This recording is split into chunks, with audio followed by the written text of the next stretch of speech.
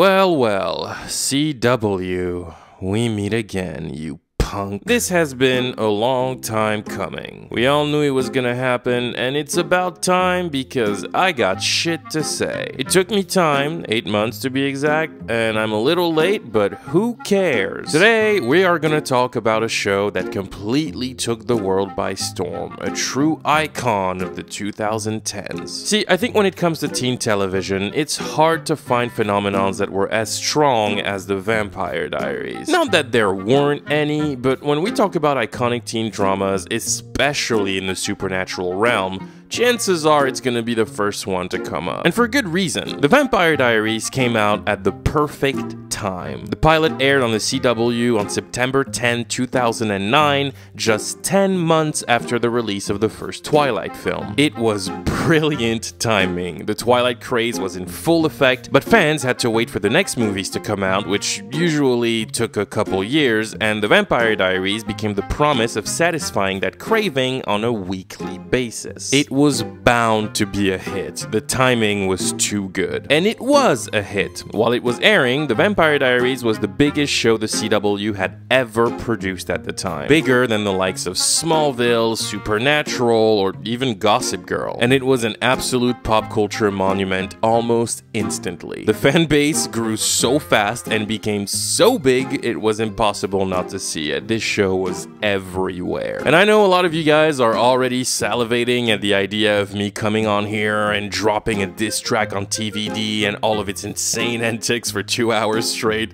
But guys, I have a secret.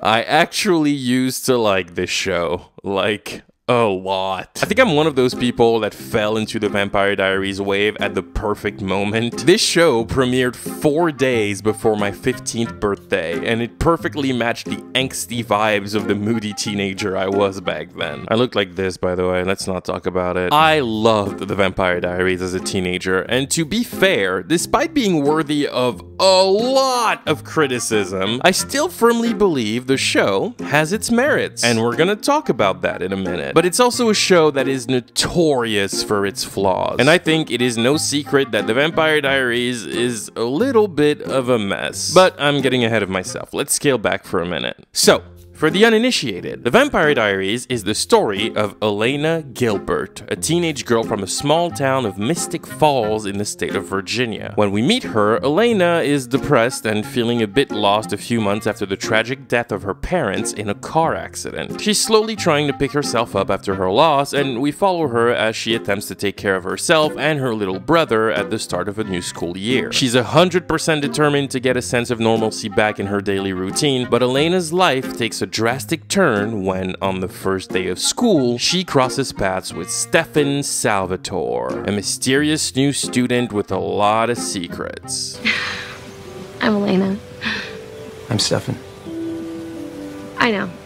We have history together. As she learns to know Stefan and gets attached to him, she begins to uncover the truth behind his enigmatic persona and is confronted to a terrifying reality. Stefan is a vampire. Before she knows it, Elena is thrown in a world of mythical creatures and supernatural shenanigans that reveal the true nature of this town she thought she knew her entire life. And it is only made even more horrific when Damon Salvatore, Stefan's older brother, arrives in town and goes on a violent killing spree. The premise is just kind of alright, but I gotta say, part of me was really excited to rewatch this show. I didn't remember a lot from the early seasons, I had only watched them once as a teenager. So the issue is that my most vivid memories of the Vampire Diaries are memories of the later seasons, which does not work in the show's favor because these seasons are really bad. See, The Vampire Diaries had for showrunner a now notoriously disliked figure in teen television, Julie Plec. That's her. Julie Plec developed The Vampire Diaries with her buddy Kevin Williamson, who is mostly known for creating Dawson's Creek as well as for being the writer of iconic movies like Scream or I Know What You Did Last Summer.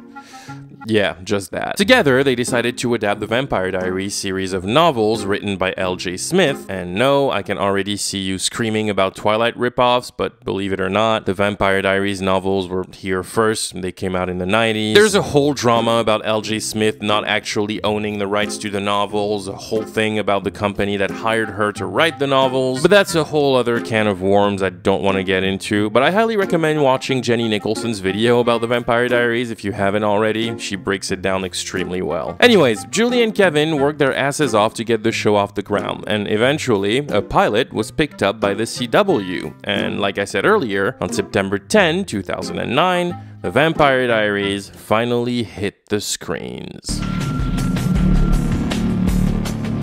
Hello, brother. And to say it was a strong run would be an understatement. 8 seasons, 171 episodes, 2 spin-off shows, 39 awards, and even a canon DC Comics series. Like, this show really took a generation of teenagers by storm. It was a big deal. And it's not difficult to understand why. Let's dive into the show, shall we? Ooh, you come and get it, too far, yeah, but I scan it. Neon West, you can understand it. Weak boys will get offended. Hey, you're staring blankly. You don't look so happy. Crow's a bit much, don't you think? Where do you see what I can do with the fog? Season 1 of the Vampire Diaries was just a winning formula for this type of show, and it was a really distinct type of experience to watch it again because there was just so much I didn't remember about it. For one, I had completely forgotten how violent this show was for no reason, especially for a CW show. The early episodes all start with a horror sequence where people are murdered by Damon, who acts more like a slasher villain early on, and it's surprisingly really fun. I was surprised to be reminded that some of those scenes are actually kinda hardcore. They have no right to be as insanely violent as they are. Literally, episode 2 starts with a couple camping in the woods, and the woman is alone inside of the tent and she hears rain. She gets bummed and goes outside and realizes it's actually the blood of her lover raining down on the tent as he hangs from a tree. That's so fucking metal for no reason, especially because right after that scene, the show just casually goes back to cute and cheesy romance, and it's such a weird contrast from the horror. The tone of the Vampire Diaries is all over the place, and just in general, I had forgotten how much horror there was in these early episodes. No joke, every single time Damon appears in a scene in the first like 3 episodes, his arrival is a jump scare.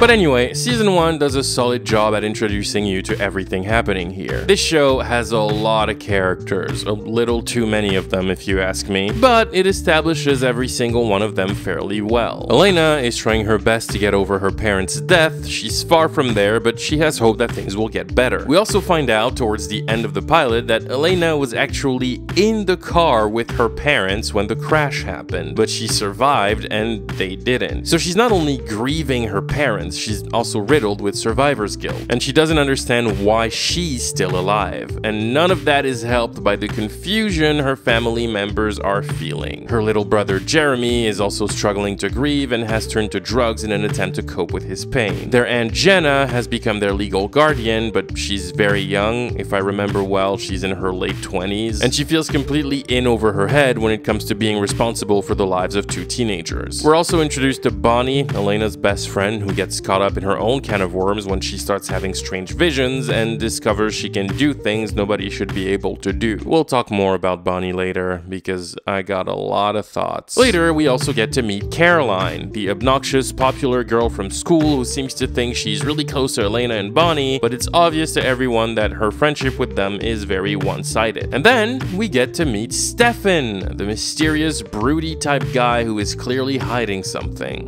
Hold up. Who's this? All I see is back.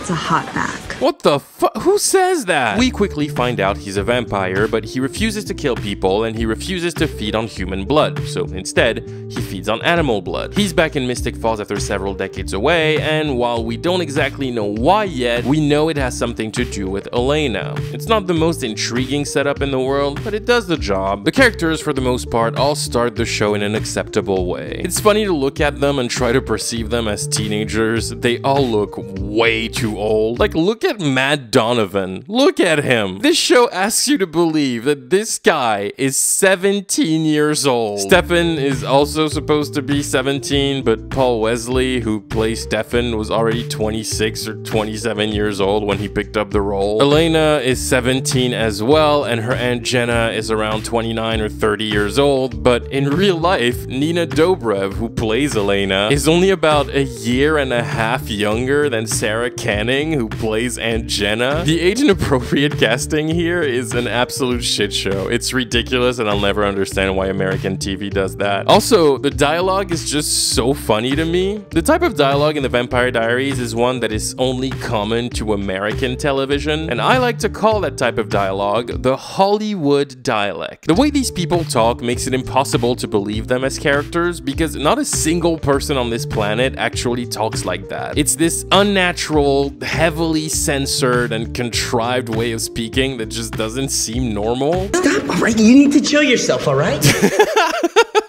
I've talked about this before, but I honestly don't understand why Americans are so conservative when it comes to swearing on television, because it makes absolutely no sense. Look at the show we're watching. Like I said earlier, The Vampire Diaries is an insanely violent show. We watch people get beheaded, hearts getting ripped out of chests, you watch corpses in the weirdest dispositions ever. There's so much blood in this show, and some seriously fucked up imagery in a program aimed at teenagers. And apparently, that's totally fine, but the characters can't say fuck because somehow that's going too far. Explain to me how that makes sense, Captain. Anyways, aside from all that, the characters are alright. I do like the way they're introduced for the most part, and I like how everyone seems to have a distinct storyline from the jump. I also really like Damon in this season. I kind of forgot he was the first real villain of the show, and I gotta admit, it works extremely well. Like, he's actually an excellent villain. The Stefan versus Damon dynamic is really compelling, slowly unfolding their history and how these two brothers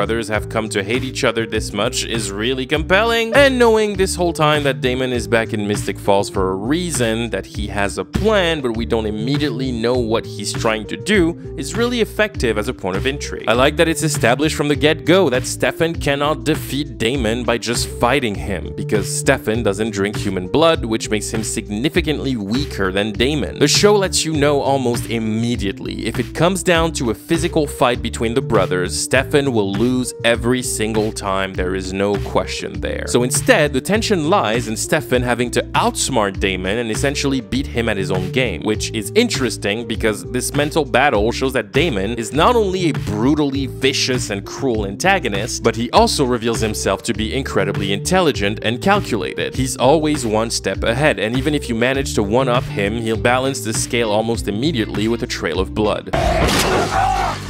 No!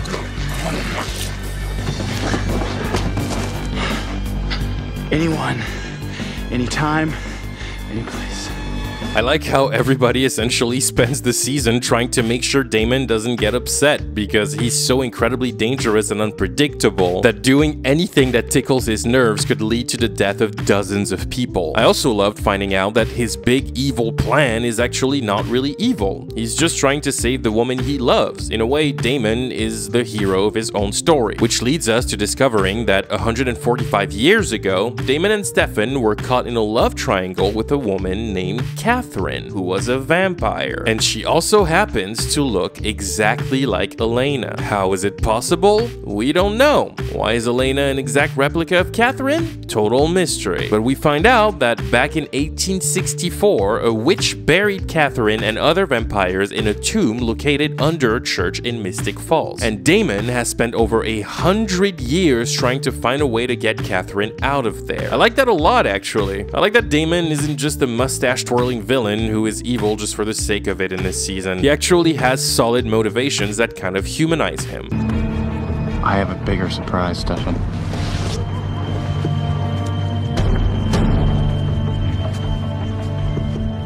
I'm gonna bring her back.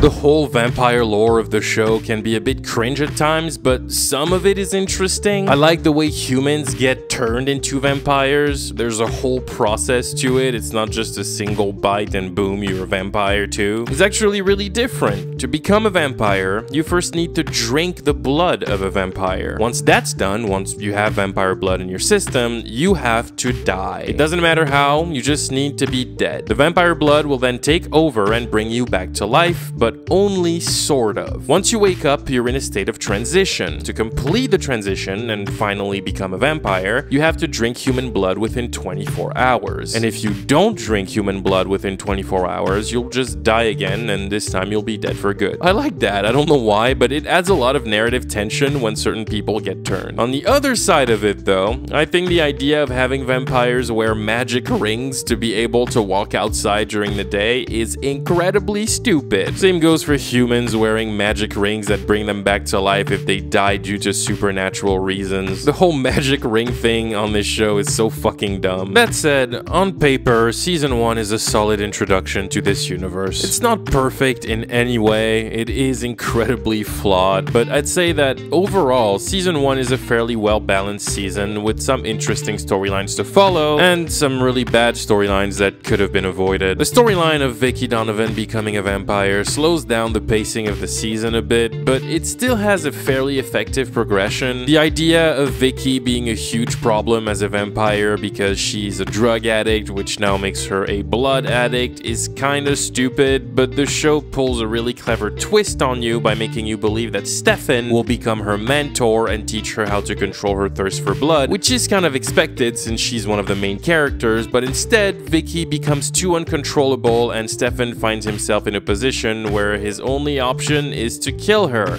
which he does.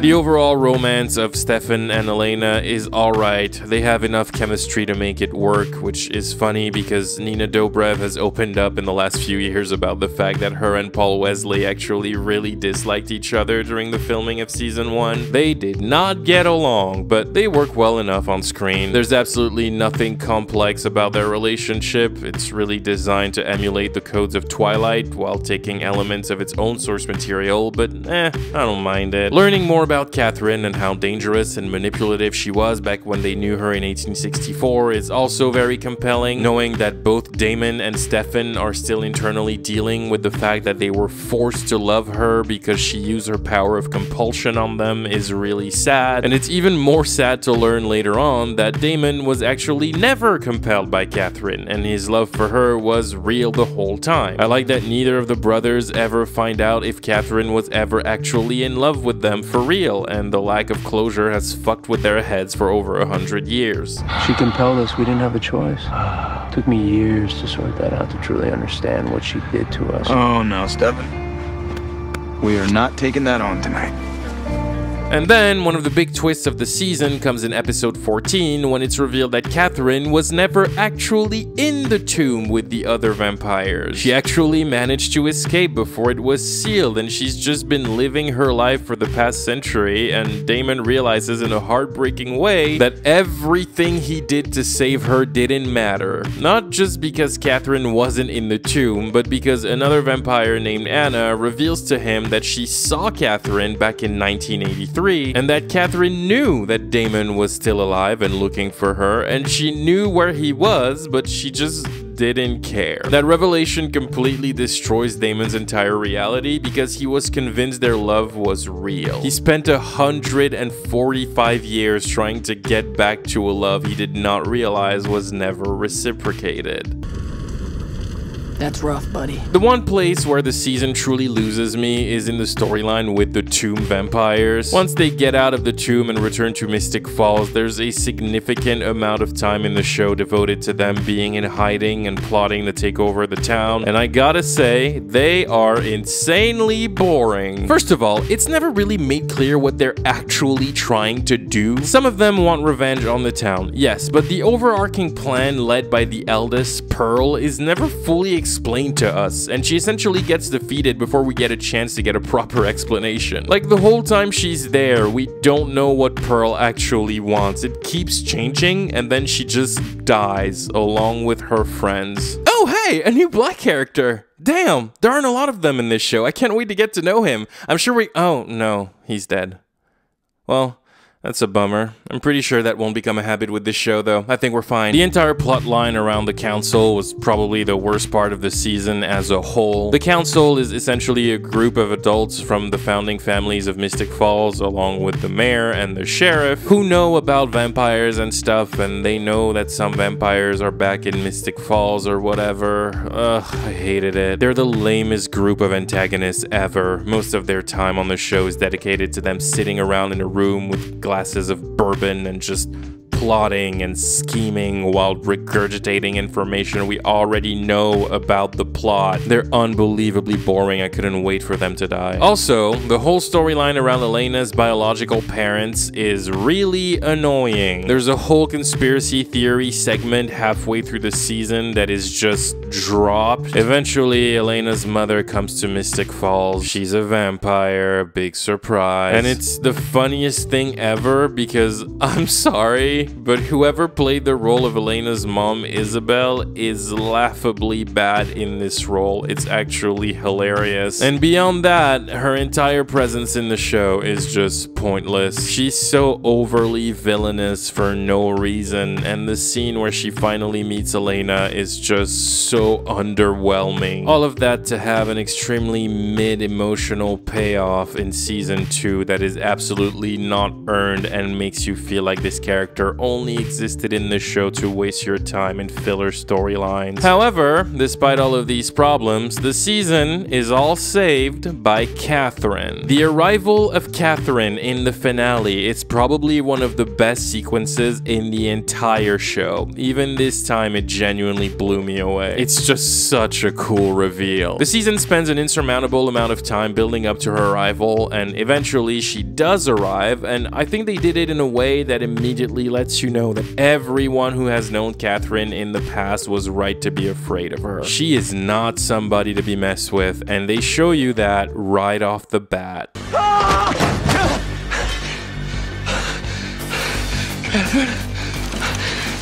Hello, John. Goodbye, John.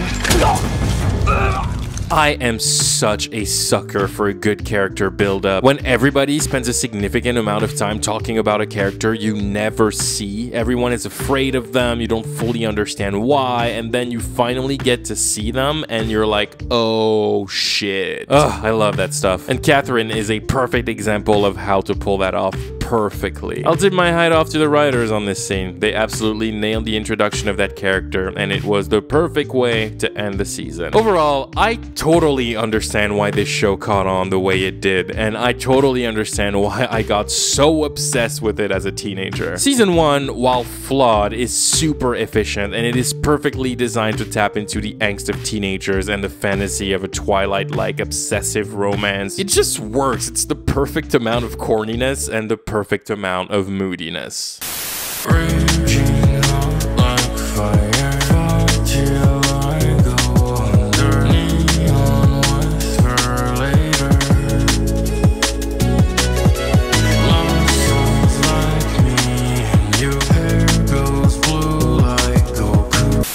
Season 2 feels very similar to Season 1. It feels like a very natural continuation of the story. It picks up right after the end of Season 1, literally on the same night, and right off the bat, Season 2 changes the status quo drastically. Catherine is now here in Mystic Falls in the flesh. She drives Damon off the edge and he tries to kill Elena's little brother. She turns Caroline into a vampire. Tyler is turning into a werewolf. Jeremy recovers after trying to commit suicide in an attempt to become a vampire. Like, Like, everything starts insane immediately. A lot works this season. There's a great amount of stuff that I like. I really like the idea of Stefan becoming a mentor to Caroline after she becomes a vampire. I like the addition of Rose as a character. Her time on the show was short-lived, but really well written. I like that Catherine, and all of her villainous presence, seems to be afraid of something, but we don't really know what or who. There's a lot of good stuff, but season 2 is also where the lasting problems with the Vampire Diaries start to show. This series has a lot of issues, a lot, and while they don't become overbearing until a while later, season 2 really is the gate that let them in. First off, I'm just gonna say it, I don't like the werewolves in this show, okay? I don't. They are so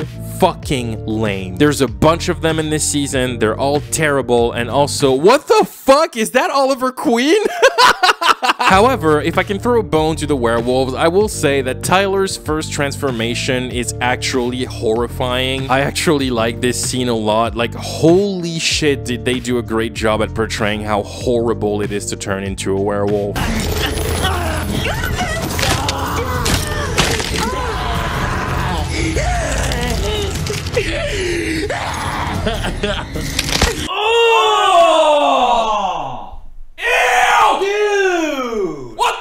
The big goal of season 2 is to expand the mythology of the show, not only with the vampire lore, but with the werewolves and, in a minor way, with the witches. Because every season of the show has over 20 episodes, there is a lot that happens, and as a result, we are introduced to a lot of new characters that are only here to fill time or to serve as subpar love interests for main characters the writers don't really know what to do with. Oh, look, a new black character. Aw, man, it's been a while. I hope he... No, he's dead. But at least his dad is still here. I'm sure we'll get to see him more and...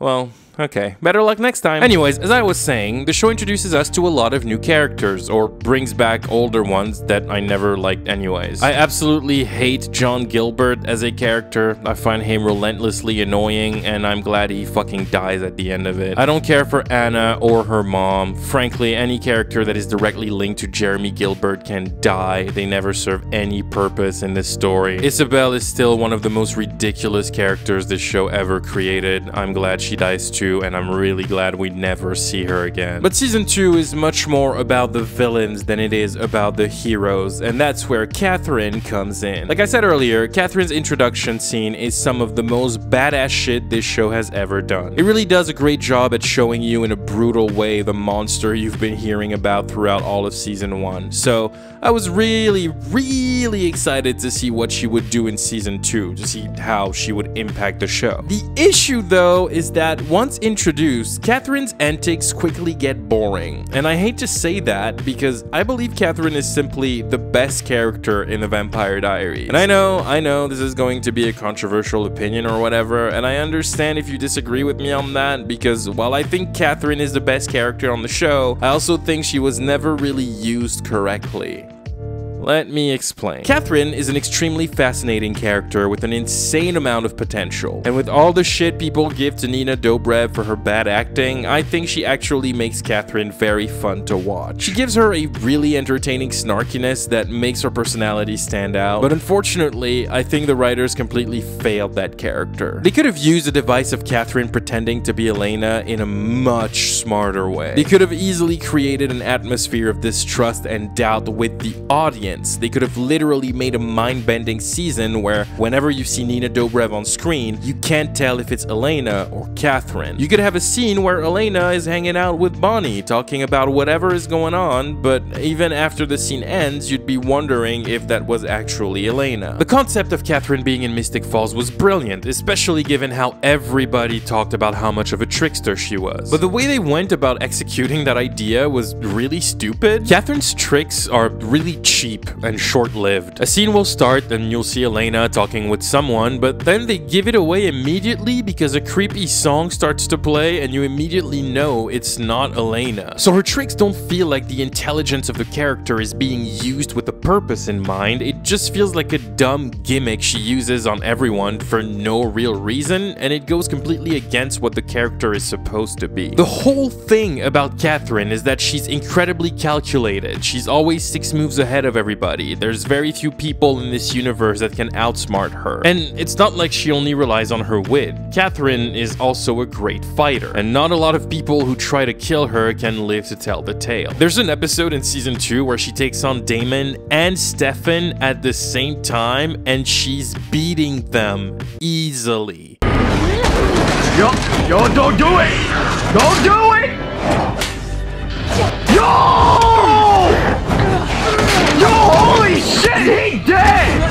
Oh, he dead for sure! She does pull a few amazing tricks, like when we find out that the reason she knew everything that was happening around the characters, even when she had no way of knowing, is because she actually compelled Jenna to become her eyes and ears the very first time she walked into the Gilbert house at the end of season 1, and that Jenna had essentially been her spy the entire time. That was really good, because when you go back after that, you realize that there are some very clever seeds planted to set up that twist. The show lets you know every time Jenna notices something, but it's always done in an innocent way or a comedic way, so you don't think about it twice, but the sequence is here for a specific reason. That's a very well executed element of Catherine's intelligence, but again, those moments are a minority in her time on the show. So yeah, unfortunately, Catherine is a great character that was completely wasted in this show. I know eventually she stops appearing as often in the show because the writers realized that shooting scenes with Catherine and Elena in the same place was an absolute nightmare logistically. It was incredibly difficult, and because they had to shoot every scene twice, one time with Elena and one time with Catherine, because they're both played by Nina Dobrev, it became too much of a nightmare on the scheduling of the shoot. So as a result, they decided to start writing less Catherine into the show and only have her appear occasionally, which in the end was probably a good thing because I have a feeling they would have ruined that character over time. But anyways, we'll talk about Catherine more later. Rude. I'd say season 2 starts to drag a bit in the middle. The pacing of this season is definitely not as tight as season 1. It feels a bit more messy. The Warlock storyline that comes to a head halfway through is really here just to waste time, but season 2 of The Vampire Diaries has a very specific goal, and that is, yes, to expand the mythology, which will end up becoming the show's biggest weakness, but we'll talk about that more later. But more specifically, season 2 is here to introduce us to the Nicholsons, more famously known as the Originals. For the uninitiated, let me tell you about them. The Originals, as their name suggests, are the first vampires. They're essentially the ultimate eldest, the strongest, the fastest. They're like super vampires, if you want. And their powers are slightly different from regular vampires. They can do more things, but also they are immune to a lot of weaknesses known to other vampires. For example, an Original cannot be killed by the sunlight. They can freely walk in the sun, they're fine, they won't burst on fire. Also, an Original cannot be killed by a stake through the heart. If you try to kill one that way, you'll probably just slow it down, it'll be dead for a few minutes, and then it will come back to life as if nothing happened. An Original also cannot be killed by fire. Their bodies are essentially indestructible. Same goes for a werewolf bite. We learned throughout season 2 that if a vampire is bitten by a werewolf, they're essentially done for. It's fatal. It kind of makes you sick for a couple days, you become completely delirious, and then you dead. But while the bite may hurt an Original, they cannot die from it. It's not fatal to them. But as I said, they also have some extra abilities that other vampires don't have. For example, vampires can use their powers of compulsion to make humans do whatever they want just by saying it out loud. I need you to pick a fight with someone. A kid named Tyler Lockwood. Get him mad. Don't back down no matter what he does, okay? I won't back down. I know you won't. However, the Originals are the only vampires who can use that power to compel other vampires. It's like they have an extra level of skill with it. So the Originals are a family, the Nicholson family. There's 2 parents who had 7 children, 5 of which became the first vampires. That said though, while the Originals are all extremely powerful, everyone fears one of them in particular. Klaus. Klaus Michelson is probably known as the most iconic villain in the entire show. In season 2, he gets a Catherine treatment. For most of the season, we hear his name a lot, everybody talks about him, and every single person that mentions his name seems to be completely terrified of him. We even find out Klaus is the one Catherine is afraid of. She's trying to run away from him, and she's been doing so for 500 years. And that's significant for us as the audience because it's the first time we see Catherine Catherine genuinely scared of something. And for good reason, because we find out that the reason why everyone is so afraid of Klaus is that Klaus is not only a vampire, he's a hybrid. Klaus is half vampire, half werewolf, which essentially makes him the most powerful creature in the world. But I won't be covering the originals entirely today. Nope, they will get their own video. But I will say this, I do like that Klaus got the same type of build-up Catherine got in season 1, especially because Klaus delivers on the payoff way more than Catherine ever did. My only gripe with the way they handle Klaus is that I think officially introducing him to the audience by making him possess Alaric's body was a stupid idea, because Joseph Morgan is too good in this role, and they should have let him be the first introduction. But whatever. Once Klaus is truly here in his body, it's absolute mayhem, and I love it. I just really like how Klaus completely shifts the status quo of the show, and how he truly feels like a real impactful danger for the main characters. First off, they establish right off the bat that there is no such thing as taking Klaus in a fight. Nobody can take him in a fight, especially not one-on-one. He will end you in 6 seconds without breaking a sweat. You can't fight him. But the thing I like the most about that is that they also cannot outsmart him. He has a plan he has been working on for 1,000 years. He has anticipated every possible hiccup that could come his way. He's a million steps ahead of everybody, and he doesn't give a fuck. At the end of season 2, Stefan comes to strike a deal with Klaus to save Jenna's life. He offers to become the vampire sacrifice for Klaus's ritual, and Klaus gives so little fucks that he just snaps Stefan's neck after breaking his spine, and then he kills Jenna anyway. That is so metal, you gotta respect it. And yeah, I completely forgot that Jenna gets rocked at the end of season 2. Like, she fully dies, and she's dead for good. See, in later seasons, death on the Vampire Diaries becomes the most meaningless concept ever. Probably more so than any other show in existence, and that's not an exaggeration, I mean that. And since the last seasons are the ones that were the freshest in my memory, I genuinely forgot this show had some level of stakes in the first couple of seasons. Vicky died, Lexi died, Jenna died, John Gilbert died, and those are permanent as hell. They're dead. But Jenna was the one that probably surprised me the most. Dying in such a brutal way at the hands of Klaus was a really effective moment. It makes the characters and the audience alike feel completely hopeless. And that is my favorite part about Klaus and his storyline in season 2. The whole story of the show, from the moment he is first mentioned early in the season, is about finding a way to stop him. But at the end of the season,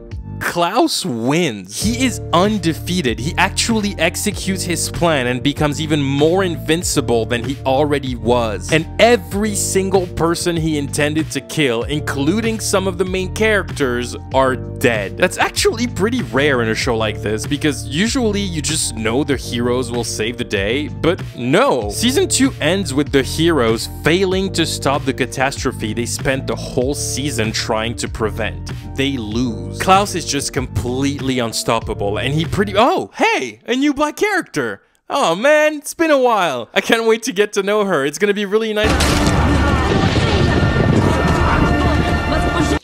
Oh, brother, this guy stinks! Anyways, Klaus is a great character. A lot of people say he's the best villain on the show, but because of the direction his character takes in later seasons and his spin-off show where he becomes more of a ruthless anti-hero, I have a hard time looking at Klaus as a full-fledged villain. But yes, in season 2, he is an amazing antagonist, and I think he easily is one of the best parts of this entire series. However, season 2 is far from perfect, and this is where I start to hate a lot of elements about this show. First off, rewatching it as an adult, it's difficult not to constantly be reminded of the fact that this is essentially a show about a bunch of people who are hundreds of years old being romantically obsessed with 16 and 17-year-olds. It's weird no matter how you try to look at it. Klaus falling in love with 17-year-old Caroline at the tender age of 1,000 is very very weird to me. Stefan is like 160-ish and he falls in love like a madman with 17-year-old Elena. And even if you take away the vampire element, Damon is also 160-ish, but he's supposed to be frozen at the age of 25, and he still falls in love with an underage girl. He also sleeps with a bunch of underage girls, including Vicky Donovan and Caroline. Secondly, season 2 is where the romantic storylines in general become a little too overbearing. There's too many romantic subplots and none of them are really good. This might be an unpopular opinion, but an overwhelming majority of the romantic relationships in the Vampire Diaries are really fucking lame and completely pointless. And unfortunately, it does not get better with season 3. I think that for the majority of people, it wouldn't be the craziest thing to say that season 3 of the Vampire Diaries is the best season of the show. I do think it has glaring weaknesses that we're going to talk about in a little bit,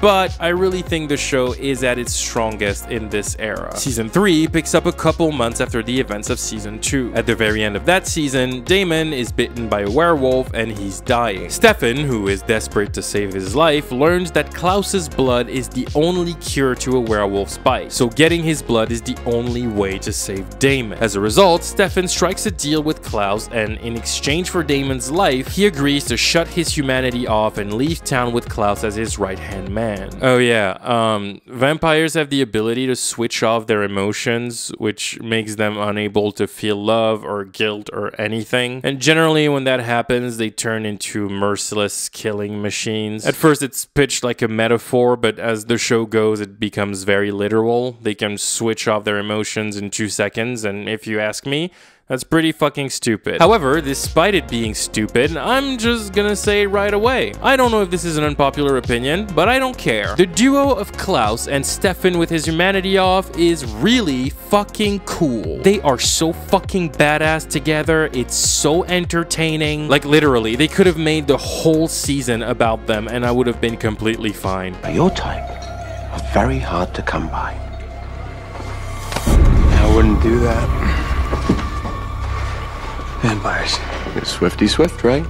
Yes. And this new status quo makes for some insanely interesting backstories. There's some fun things we learned about this universe's past. We learned that the originals are actually terrified of someone, and they've essentially been on the run for 1,000 years. At first, we don't really know what or who they're running from, but later in the season, we find out they're running from Michael, their own father. Michael is a vampire who hunts vampires. He wants to exterminate his children because he thinks vampires are an abomination of nature. He's extremely powerful and he doesn't drink human blood. In fact, Michael is the only vampire who feeds on the blood of other vampires. It's a cool setup. That was a fun series of reveals. It's also really fun to find out that the famous vervain necklace Stefan gives to Elena in season 1 actually belonged to Rebecca Michelson, Klaus's sister, who lost it back in the 1920s, which also serves as a great revelation that Stefan had actually met the originals way before the year 2010 when they fight Klaus and Elijah. He just didn't know he was with the original vampires. He even had a romance with Rebecca, but he doesn't remember that because Klaus also wiped all memory of himself and his sister from Stefan's mind. However, getting scenes revealing that Stefan and Klaus were actually best friends at some point was kind of amazing. Also, seeing Stefan as a serial killer vampire in the 1920s is also really fun because he's so fundamentally good in the present day. I was doubtful of how willing the writers would be to make him villainous in flashbacks, but they actually commit to it. I gotta give them that. Ripper Stefan is one cruel motherfucker, and they didn't lie when they said he was worse than Damon ever was. I am so sorry, sweetheart. Are we offending you? The big problem of season 3 is that it's the season where a lot of the mythology starts to become very flaky. And the more you think about the rules of the show's universe, the more you realize a lot of it doesn't actually make any fucking sense. Now, if you're familiar with my channel, you know that bad world building is a particular pet peeve of mine, and unfortunately, The Vampire Diaries is pretty much the Olympic gold medalist of bad world building. The way Julie Plec and her writers writers crashed the lore of this show into the fucking ground is spectacular to me. Season 3 really is the point where the show starts to make up a lot of shit that completely breaks the consistency of the lore. Shit just kinda happens. The writers desperately want to go bigger with each storyline, so things become more and more ridiculous. The problems the characters have to face are getting so big that it just sounds really stupid, and unfortunately the writers are also not that good at coming up with solutions for those problems. Like, they will create a problem for the characters without thinking about its solution, and they try to figure out the solution way later and they don't know what to do. As a result, the longer the show goes, the more the resolutions of the storylines become increasingly unsatisfying because it always seems like it comes out of nowhere. One of the stupidest concepts this show ever created was the sire line plot. Oh my fucking god, just thinking about it makes me want to vomit. Basically, Julie Plec decided that every vampire in existence is part of a sire line. The idea is that the originals are essentially the ancestors of every vampire. They all descend from one of the originals. So, if you manage to kill an original definitively, every vampire that comes for their sire line will also die. In other words, if you kill all 5 of the originals, you eradicate the vampire species. It's a really stupid idea. I think it's so lame, but it takes such a big part of the last chunk of the season that it's impossible to ignore. And the dumbest part of it is that this incredibly crucial information about the sire lines is just forgotten. Like, Julie Plec just forgot that was a thing over time, and the worst part of it is it never actually leads to anything because the writers don't have the balls to go there anyway. And that's not even it. I think one of the biggest weaknesses of the Vampire Diaries is the writers' inability to let certain characters go. From season 1, the show has had too many characters, but that number just keeps increasing over time because characters just kind of stick around forever. Julie Plec does this thing where she introduces a character that is only supposed to be here for a short period of time, sometimes even 1 episode, but then she gets too attached to the character and the actor playing the character, so she decides to not write that character off the show like it was originally planned and just keeps them in even if there's absolutely nothing for them to do in the story. Julie, you all have talked about this a lot, but so he was supposed to die at the end of that episode, right? Yeah, I think originally when we wrote it, we were, the plan was to kill him. And then we thought, well, actually we could use this villain as a bridge villain until we introduced Klaus. And so we just started keeping him in the story so that we were just kind of filling time because we didn't want to have the Klaus reveal until the end of the season. That happened a lot, didn't it? Where like people would come in for a quick little whatever, and then you guys would fall in love with them and write a whole spin-off series for them. Yeah. Let me give you a perfect example. Klaus. The story of Klaus and the originals was initially meant to come to an end in season 3. That was the arc. Klaus wins at the end of season 2 and he actually defeats the heroes, and season 3 was then going to be about the heroes picking themselves up and coming back with an iron fist to defeat him for good. Like Avengers Infinity War and Avengers Endgame. If you ask me, it was a great idea for an arc. It would have been a memorable epic battle against a formidable villain that truly got the heroes to struggle. I think it would have made Klaus an even more iconic villain of television. But Julie Plec got too obsessed with the character and also with Elijah, who was originally supposed to be in only 1 episode. And she decided not to have that story come to an end. As a result, the last part of season 3 feels like a bit of a disjointed mess that ends with nobody really being the villain. Like, they make Alaric a bad guy to replace Klaus, who seemingly dies except his consciousness was moved into another body by Bonnie. It's so dumb. It's the laziest cop-out ending they could have given this season, and it's such a gigantic disservice to the story of season 3. And then in season 4, the originals are just chilling. The story now has to find a reason to keep them in Mystic Falls, and they just kind of stay around and they don't do anything really. Klaus is there just hanging out without much of a plan. He's here with his hybrids, so is Rebecca, and they never do anything. They just exist in the show. And they feel so out of place in the story because they are. They are out of place in the story because they weren't supposed to be in the story anymore. The story of season 4 never has anything to do with them, so they just become background characters who are just waiting to fuck off for their spin-off. Ugh, I hate it. It's not that hard, Julie. Pull it together. Season 3 only has a somewhat impactful ending because the fake death of Klaus results in Rebecca killing Elena by causing a car crash. But what Rebecca didn't know, or what nobody knew at the time, was that Elena had vampire blood in her system when she died, meaning the season ends with her waking up as a vampire.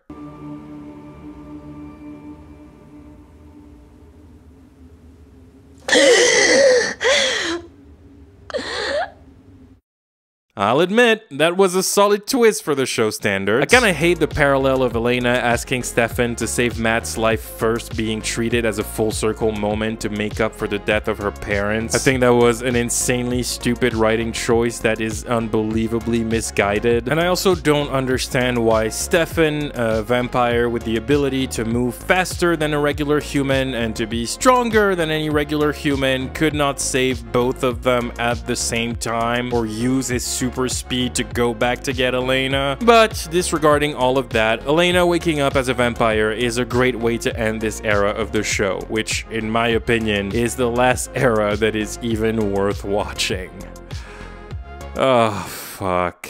This is where the show starts to make me hate myself for watching it. Posted on Jupiter in my zone, stuck in my own header on my phone. I hear Blue laughing on her own, but I was never scared to be alone. I would rather die than fuck with you. Angry thunderbolt like Pikachu. Good day for midlife crisis. 164 years, I'd say you're due. This is the point where the seasons of the show start blending together, and not in a good way. It's also the point where the show just stops being good altogether. Some people say that season 4 was the last inkling of good in the Vampire Diaries, but I kinda, sorta, completely disagree. Sorta, kinda, maybe. I'll just say it very bluntly. Season 4 is the point where the Vampire Diaries is officially running out of ideas, which is a huge problem because we are only halfway through the show. Last year I made a video about Chilling Adventures of Sabrina, and in it I talked about the very fine line that exists between ridiculous and stupid. When it comes to movies and television, and all sorts of media for that matter, I think there is a very fine line between ridiculous and stupid. And let me be very clear, ridiculous can be good. It's fun. It's an element of the story that's needed to achieve a certain tone. Pirates of the Caribbean is ridiculous. Buffy the Vampire Slayer is ridiculous. Kingsman is ridiculous. The Marvel Cinematic Universe is ridiculous. Doctor Who is ridiculous, and that's fine. I'm okay with space wizards fighting with laser swords. It works, it's fun. But sometimes the people behind those entities kinda get carried away and they cross the line that stands between being ridiculous and being stupid. Pirates of the Caribbean crossed that line in movie 4. Kingsman crossed that line after the first movie, and Chilling Adventures of Sabrina crossed that line in season 3. And I believe this perfectly applies here. I think up to that point, seasons 1, 2, and 3 of the Vampire Diaries were ridiculous, clearly. It was out there and not everything about it worked, but it was sort of fun and engaging in some ways. Season 4, however, is where this show becomes stupid. It's where the Vampire Diaries officially becomes a bad show. Season 4, from the jump, is just so fucking underwhelming. Literally, just episode 1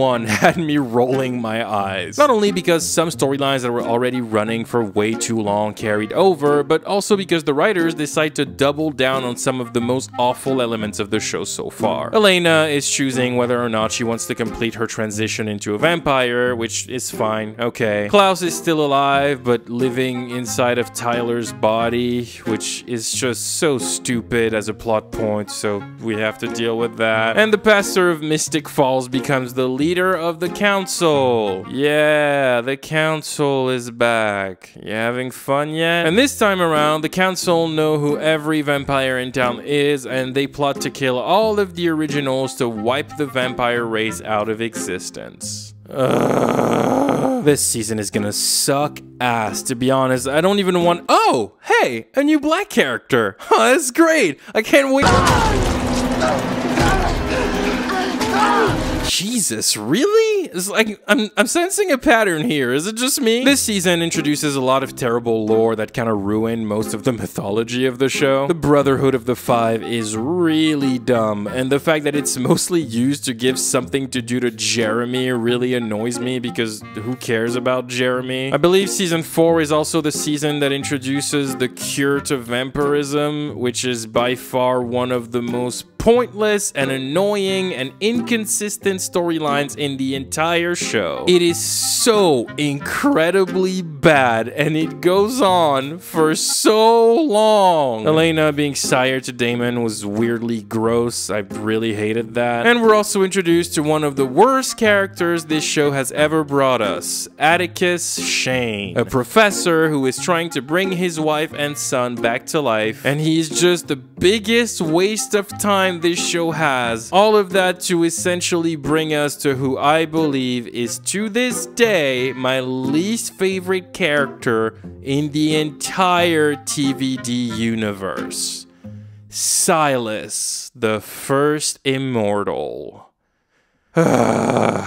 I want to die. Guys, I cannot even begin to explain how much I hate Silas. The reason why is because on his own, Silas as a character represents everything wrong with the writers of this fucking show, and Julie Plec more specifically. He makes my blood boil every time I think about his storyline on the show. And look, let's be honest, this show has a lot of plot holes, and I mean a lot, but I let it slide. There are a lot of plot holes in this story that I noticed and went, oh, that was stupid, but then I closed my eyes and pretended I didn't see it because it's not the end of the world. For the quick example, in season 1, Stefan reveals to Damon that he was the last one to see Catherine before she was buried in 1864. That was like a whole thing that kind of changed the perception of Damon in terms of his love story with Catherine. He thought he was the last one to see her, but it turns out Stefan was, and Stefan implies that this encounter was romantic. Except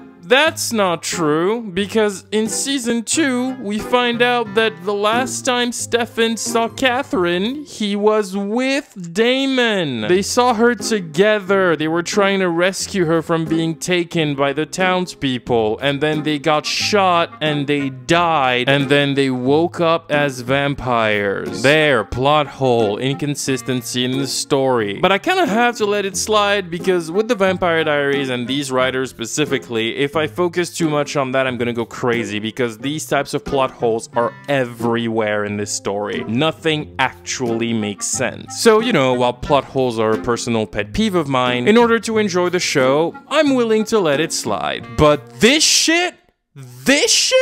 I am not letting slide, my guy. The first issue that arises with Silas, before we even meet him, is this problem I have with Julie Plec's writing that I like to call the bigger, badder, older paradox, or BBOP if you prefer. You see, Julie Plec is one of those writers who really seems to believe that bigger always equals better. So in season 1, we go against Catherine, who is one of the most notorious vampires in the world. In season 2, we gotta go bigger. So this time, we are not dealing with a notoriously dangerous vampire, we are dealing with the first vampires ever, the original. But then we gotta go bigger, so we meet the oldest vampire, who is also a werewolf. And then in season 3 we gotta go bigger, so we're going after the original witch, who is even older and badder than the vampire werewolf. And now in season 4 we gotta go even bigger. So now we're going against another immortal that is bigger, badder, and older than the originals, even though they already said that the originals were the oldest immortals, but I guess they just retconned that. Because yes, in fact, he was the first person to ever be immortal, and it keeps going like this. Every season, Julie Plec introduces a villain that is the oldest and most villainous creature, but then the season after that, she's like, but here's there's another villain who is even more evil and older than the oldest villain from last season. And then the season after that, she's like, psych, there's an even older one and he's super duper evil. And Silas is easily the worst of them all. He bothers me so much. Secondly, Silas completely breaks the mythology of the doppelganger in a way that really annoys me. See, in seasons 1 and 2, we learned that Elena is a unique supernatural being called the Petrova doppelganger, a mystical replica of Katerina Petrova, aka Catherine. We also find out that Catherine had a secret daughter before becoming a vampire, and the show explains Elena's existence by tying her back to Catherine's lineage. Long story short, Catherine became an immortal being, and nature essentially balanced itself by recreating Catherine's body in one of her descendants, aka Elena. Why did nature wait 500 years to do that? I don't know, and I don't think the writers know either. But anyways, the point is, Elena is a unique rebalancing of nature. She is the doppelganger. She's like legendary to most supernatural creatures. Klaus even needs her blood to break the werewolf curse in season 2. Why does he need the blood of a doppelganger? I don't know, and I don't think the writers know either. But then, in season 4, it's revealed that Stefan is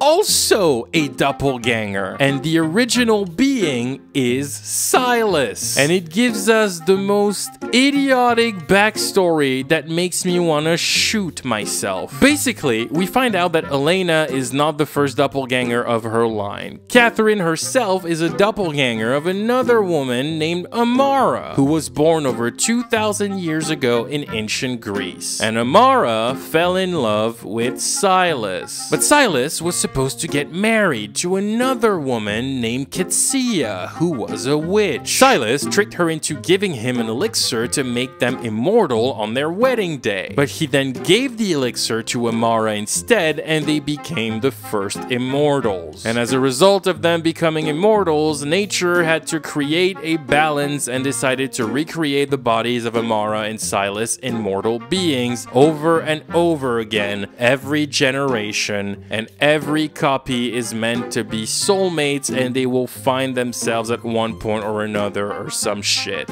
Oh my god, that's so fucking stupid. But the stupidest part about it, and the part that makes me really annoyed at the writer's incompetence, and strap in because this shit is crazy, is that this new lore that completely invalidates everything we knew about the show prior to this implies that Elena and Catherine are descendants of Amara, and that Stefan is a descendant of Silas. But that doesn't make any sense? Do you know why? Because we know their lives. We know how their story ended in ancient Greece. They didn't have children. They were put to sleep for 2,000 years without having kids. So how do they have descendants? They never had children. And this one oversight right there, this one plot hole, makes it impossible for the entirety of the Vampire Diaries to even exist. I'm not kidding. It is canonically impossible for the events of this show to take place in any capacity. Because if we follow the logic of Silas's backstory, that means the show can't happen because the Salvatores are descendants of Silas, but Silas never had kids, which means Damon and Stefan cannot exist. And Elena is a descendant of Amara, but Amara never had kids, which means both Elena and Catherine cannot exist. And boom, right there, the entirety of season 1 has just been erased. It is canonically impossible for season 1 to happen, which means nothing in the show can happen. Do you get why I hate the existence of Silas in this show now? He is a walking plot hole. Nothing about him makes sense. And his very existence completely erases the entirety of the story itself. Get your shit together, Julie. It's not that hard! And what I absolutely hate about his backstory, aside from the obvious abundance of plot holes, is that not only does it take away the agency of the characters and the lore, it also completely invalidates the relationship of Stefan and Elena, because by that logic, it wasn't true love. It was forced love by the hands of nature?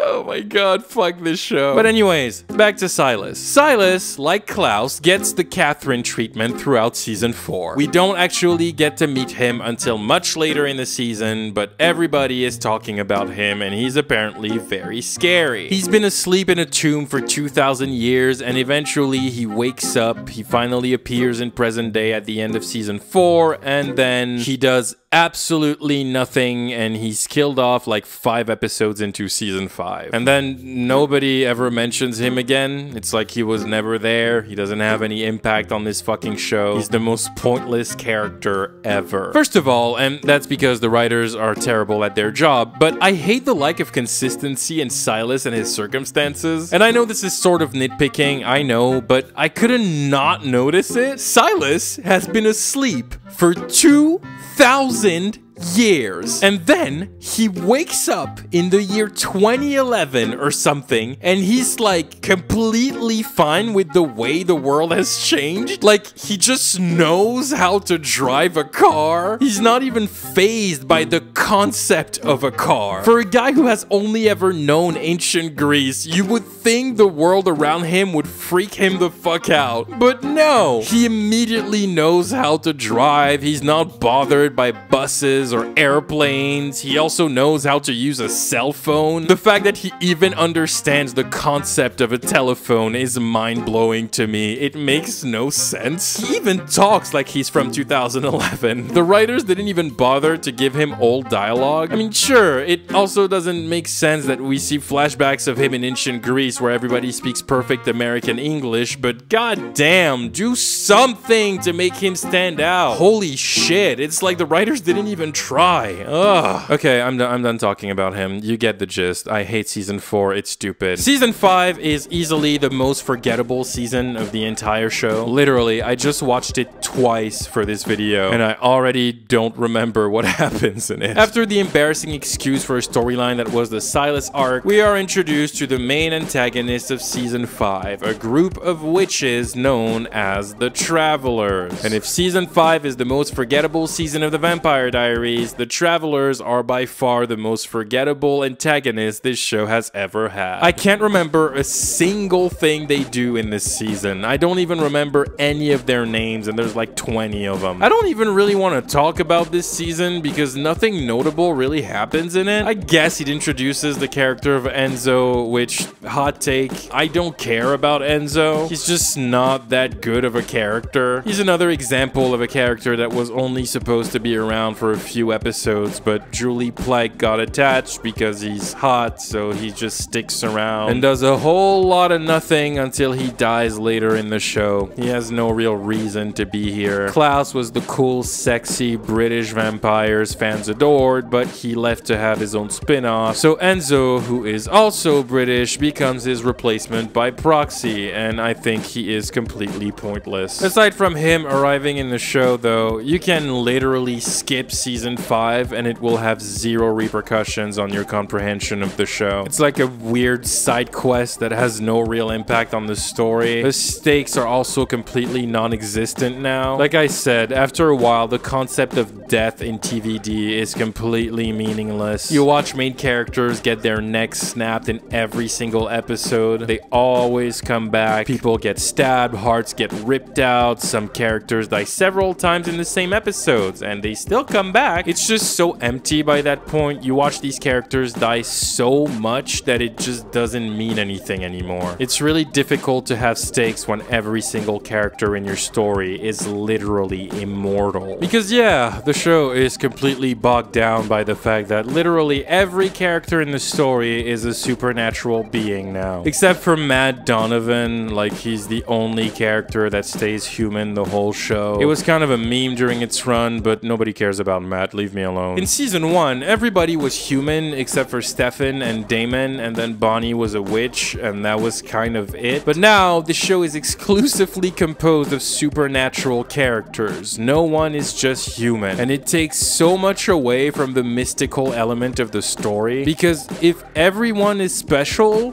then nobody is. Having very few supernatural beings causing havoc in the painfully normal life of the characters was a huge part of the charm in season 1, and you definitely feel the difference now. Every character is a fucking superhero, and it just doesn't have the same impact. Anyway, season 5 is a snooze fest, you can skip it. Season 6 is a definite improvement over seasons 4 and 5, but it's still really bad. This season mostly deals with a group of witches known as the Gemini Coven, and it also deals with Damon and Bonnie being stuck in a form of purgatory, of supernatural prison for a long period of time, and they become best friends, and people were really upset that they didn't get together romantically because they had good chemistry. I personally think it's really nice this show gave us a true platonic friendship between two characters of opposite genders that was a main part of the show. I've talked about this before, but I hate it when shows see that a male character and a female character have the slightest bit of chemistry on screen and immediately go, oh, we have to make this a romantic storyline now. But no, they don't. And I personally really appreciate platonic relationships between a male and a female character that are in the front of the story, because it's rare. And yes, I am aware that the reason they didn't go there with Bonnie is due to another reason that I will talk about later, but I still liked it, and the people who constantly whine about Bonnie and Damon not having sex need to calm the fuck down. A relationship being platonic does not make it lesser than, and just like most of the romantic relationships in this show, Bonnie and Damon falling in love would not have made any sense for their characters, and I will die on that hill. Anyways, from what I understand, season 6 tends to be liked by many for one character in particular who serves as the main antagonist of the season. His name is Kai, and here's another hot take for you. I don't like Kai. He is not a good villain, I'm sorry. I think the main reason why people like Kai so much is not actually due to his character being good, it's just because he's played by Chris Wood, who is insanely charismatic. Hello? Not everyone died. I had a soft spot for one of my sisters, so otherwise I would have cut her lungs out, and not just her spleen. What? You can survive without a spleen. He really embodies this character in a way that makes him stand out. He makes him fun and he's witty. Like, I understand that. I really like Chris Wood. I think he's a very underrated actor. But aside from Kai being charismatic, what is so interesting about him? His story kind of sucks. The whole point of Kai is that he's a psychopath who enjoys killing people and he murdered his family. Cool. He's basically every generic villain ever. The only difference is that Chris Wood smirks with every single line he delivers. Wow. After a while, all he does is be a snarky asshole. Sure, he's powerful, but in the grand scheme of things, he doesn't really do that much. And as an antagonist, he doesn't hold a candle to the likes of Catherine or Klaus or even Damon in season 1. I don't understand why people love Kai so much. I don't even think they actually love Kai. I think they just enjoy Chris Wood's performance as the character. But if you take one step back from it and actually look at the character like on paper, you realize that Chris Wood is really good in a role that is terribly written. But despite the fact that it is also fairly forgettable, season 6 is, unlike season 5, actually important to the story, mainly because of the fact that it marks a big change in the show's DNA. Season 6 was the last season on the contracts of the original cast, and if there was to be a season 7, which there was, all the main actors on the show needed to renew their contracts, and they all did, except for Nina Dobrev. Nina decided to leave the show after season 6, and so the writers had to find a way to write Elena out of the show without killing her off, so she could easily return if Nina ever decided to come back. So, the concept they created is as follows. Kai essentially puts Elena in a magical coma. It's a sleeping curse. Elena cannot wake up, and her life is now tied to Bonnie, meaning Elena will only wake up from her coma when Bonnie dies. Okay, sure. It's not the greatest idea, but they could have done way worse, so I'll let it slide. And in a way, it's kind of, oh, hey, a new black character. Come on! That said though, Elena leaving the show is the only thing that makes season 6 matter, even though by that point, Elena was not nearly as relevant to the story as she was in the first like 4 seasons, but she was still the central character for some reason. So I remember people being very excited to see how the show would follow her departure. People were excited to see who would become the central character of the show, and everyone was very anxious to see if Julie Plec could make it work. Spoiler alert, she couldn't. It didn't work. I wanna live my head high, but instead, do I feel dead inside without her? Do I feel dead inside without her? Keep going and you'll think about it later. Don't stop, don't stop, don't stop, keep going. No, think don't stop, don't stop. I'm going to go through these seasons very fast because, frankly, there isn't all that much to say about them. Elena's gone, everybody is really sad, Stefan and Damon essentially become the main characters of the show, and nothing, and I mean nothing, about this show makes any sense anymore. And the story is as boring as ever. In season 7, we're kind of dealing with Lily the whole time. Oh yeah, I forgot to mention. Stefan and Damon have a mother, and she also is a vampire because everyone in this fucking show is immortal apparently. Her name is Lily Salvatore, and she's the leader of a group of witch vampire hybrids known as the Heretics, and they're evil for no reason. They don't really have any real motivations. I guess they want the town. They want to take over Mystic Falls. Why? I don't know, and I don't think the writers know either. The Heretics are essentially just a repeat of the Tomb Vampires from season 1, except they're somehow even more boring. They did try to make some of them sassy, but the acting is so awkward. Anyway, season 7 kind of deals with a dual timeline. There's a first timeline that takes place right after Elena takes a nap, which is what we consider present day. And then a second timeline that takes place 3 years after that, and they overlap and shit. This season is excruciatingly bad. It's definitely the show at its worst, and it is riddled with inconsistencies and plot holes and the laziest character work yet. But I will say, it was funny for me to notice that season 7 is not made worse than the previous seasons because Elena is no longer here. The story of the season is just terrible, but Elena's absence has nothing to do with it. In fact, I think the season would have been worse if she had been there. Like, I wasn't missing her at all. They talk about her all the time, especially in the beginning of the season, but like, the show is perfectly fine without her. Eventually, the story starts dealing with a supernatural vampire huntress who doesn't have much of a personality, and I also don't remember her name, and I don't care to look it up. But overall, I don't have much to say about season 7. It's there. It exists. It's completely unnecessary. It's way too long. The writing is laughable. The show feels so tired of itself. It tries so hard to have stakes, but there's just nothing there. It's kind of sad to look at it because by that point, The Vampire Diaries is so far past its prime that it should just allow itself to die, but it doesn't because there is season 8.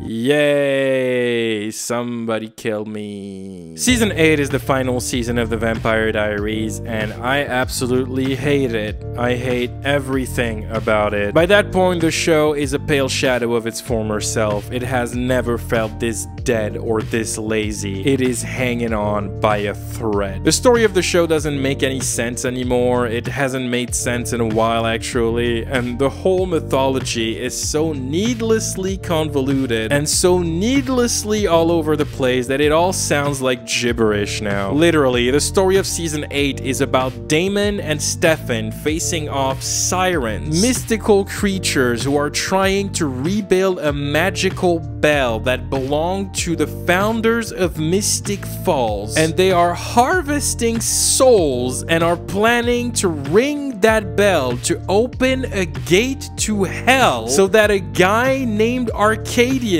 can come out and create some havoc or whatever. Oh, and I forgot to mention, Arcadius is the devil. Okay, first of all, I just want to say, this isn't the show's worst idea. After every creature the characters took on over the years, the ghosts, the witches, the werewolves, the vampires, the immortals, the Avengers, all of it, it's not an inherently terrible idea to make the devil the final boss of the show. On paper, it kind of makes sense. But in the show, it doesn't make sense. Because the show doesn't really want to commit to Arcadius being the actual devil, so they had to make up a whole story for how he became the way he is, and it just doesn't really work. The one redeeming quality of season 8 is the fact that it only has 16 episodes instead of the usual 22. That's a big win. Honestly, this season only exists as a desperate attempt to put this show out of its misery with at least some sort of dignity, but it does not succeed at doing that. So yeah,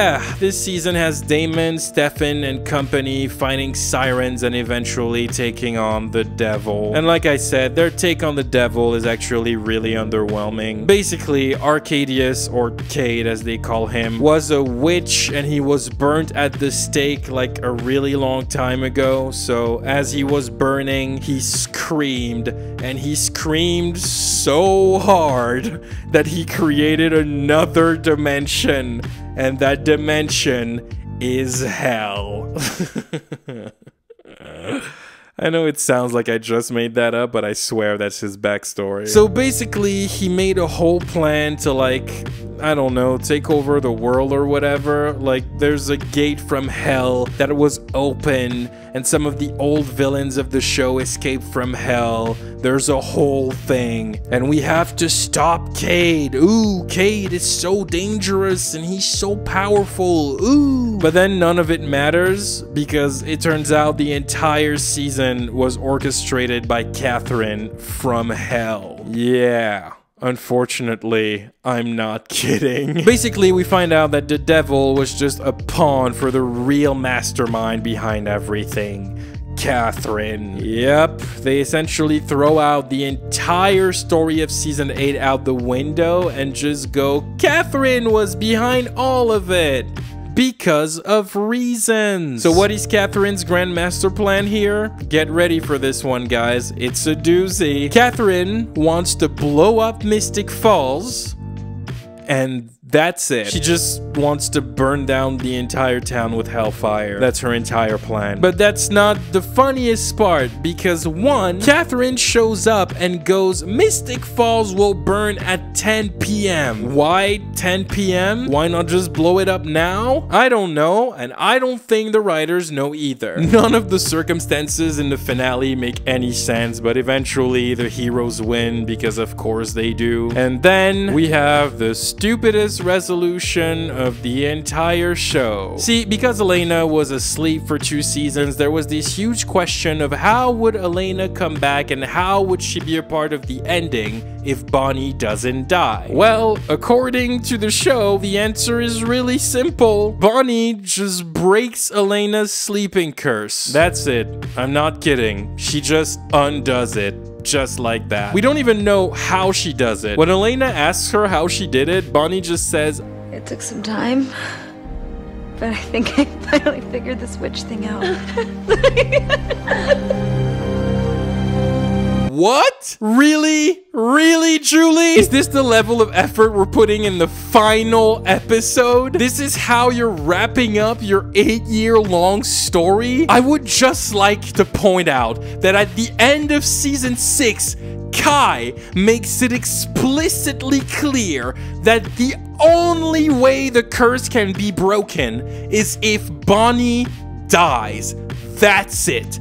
That's the only way. Bonnie has to die to break the curse. And Kai also says that if Bonnie tries anything to break the curse in any other way, she will die instantly and Elena will never wake up. That was the thing. Those were the established implications of the sleeping curse. Yet somehow Bonnie just breaks it Out of nowhere. There's no scene leading up to her figuring out a loophole or creating a spell or whatever. Nothing. The show is doing something completely different with other characters, and out of nowhere, we just cut to Bonnie waking Elena up. It's never explained. This is the level of laziness we're dealing with in season 8, and it renders the story completely irrelevant. And that's mainly because the writers were not really concerned with actually wrapping up the story of the show. They were more interested in wrapping up the various ships and romantic plot lines that were plaguing the show, which,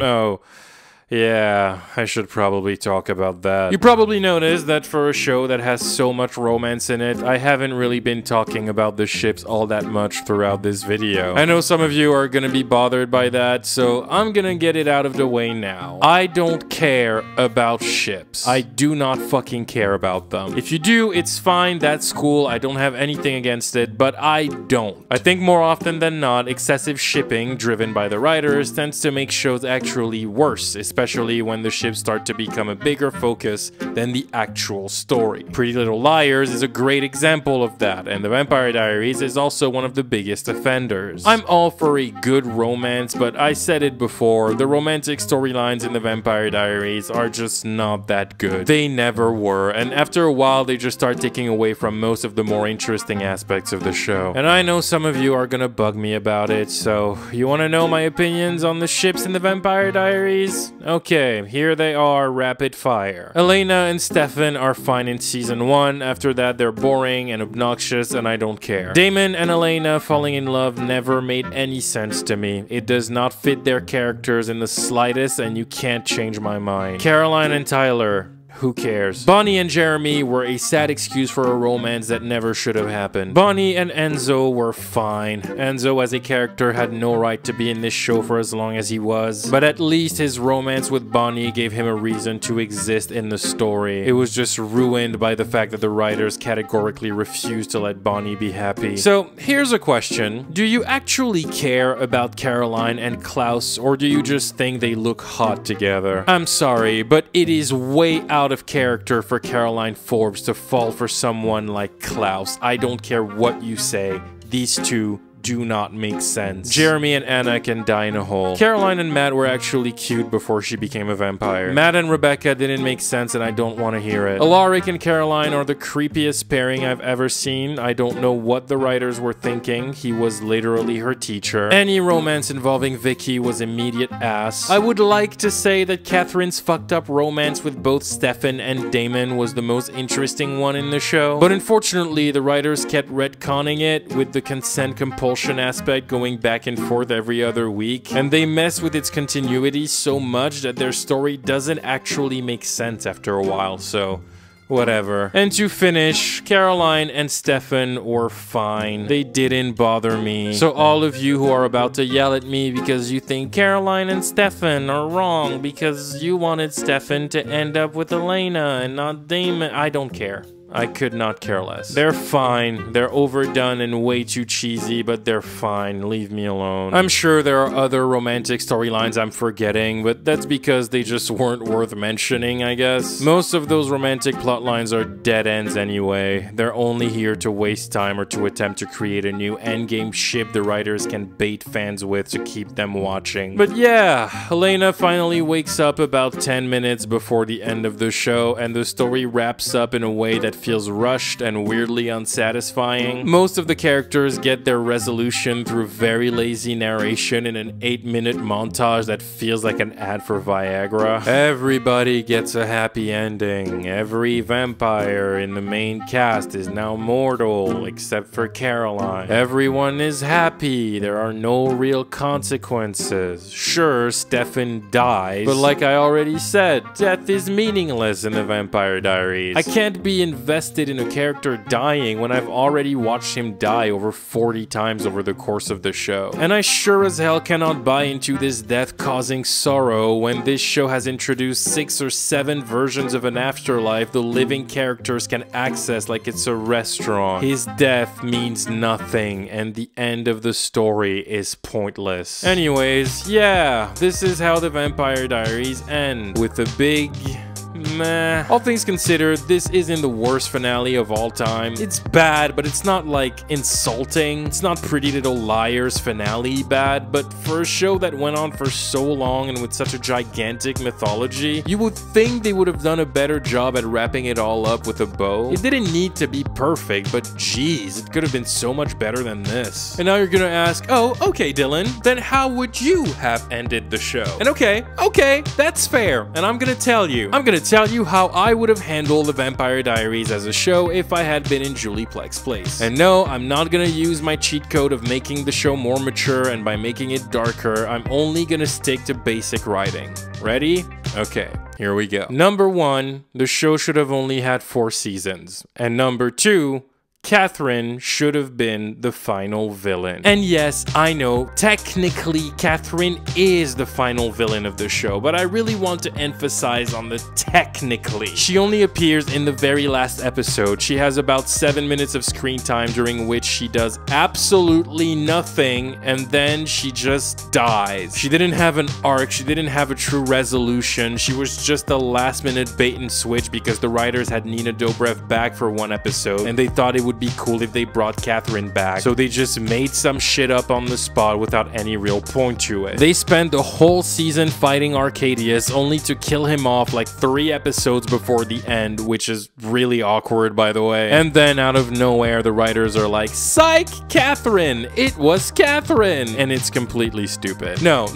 When I say Catherine should have been the final villain, I mean the final season should have been hers. She should have been here the entire time. First of all, ending the story with Catherine as the final boss of the show is the best way to make it all come full circle. Not only is Catherine the first true nemesis of the series, she's also the villain who has the biggest emotional connection to the characters. She pretty much started the chain of events that led to everything in the show even happening. She's the one that led everybody down the path of madness that was the entire show. Season 8's idea of having Catherine attempt to unleash hellfire on Mystic Falls to destroy it could work. The way they go about it in the show makes no sense, but it could work. In my version, Elena would turn into a vampire at the end of season 3, just like in the original show, but she would turn with Catherine's blood in her system. We would essentially find out that Catherine orchestrated for Elena to turn into a vampire. And once Elena's transition is done in the first episode of season 4, Catherine will kill Jeremy to overwhelm Elena with grief and force her to turn off her humanity switch, which she does. So basically, the final season would have everyone going against Catherine and Elena together. Boom. Now every character has emotional stakes for the final season. Elena fights Caroline, she fights Bonnie, she fights Stefan, she fights Damon, maybe she even kills Alaric. Alaric can go, I don't care. And for Catherine, that is the perfect way to torture the Salvatore brothers and keep everybody occupied while she gathers everything she needs to open a gate to hell to blast Mystic Falls with hellfire. But then Elena, with the power of love, is brought back by Stefan, and the whole gang bands together again to take down Catherine once and for all in an epic final battle. And eventually, Damon, who spent over 100 years trying to save Catherine, sacrifices himself to kill her as he holds her to allow Bonnie to redirect the hellfire and blast them with it as a final blow. Catherine is killed by her own plan blowing up in her face, Damon is redeemed in his death, and Mystic Falls is saved. Then you can have a sappy ending where the remaining characters grieve all of their losses but get a happily ever after as one big family, and I don't know, maybe Bonnie becomes Queen of England. Honestly, she deserves it. Give this woman a throne. But yeah, that's what I would have done with The Vampire Diaries. I don't know, maybe it's not perfect, but you know what? It's much better than whatever the fuck Julie Plec and her writers ended up doing.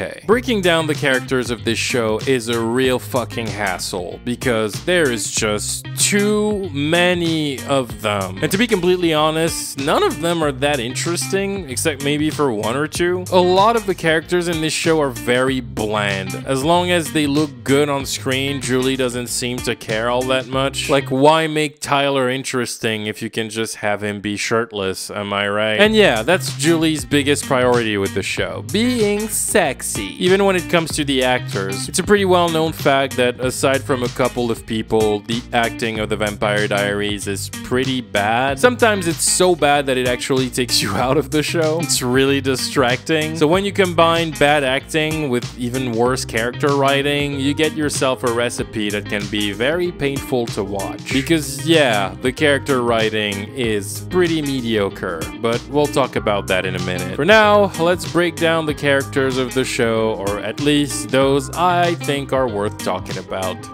Let's do this. Elena Gilbert. Oh boy, we're starting there, huh?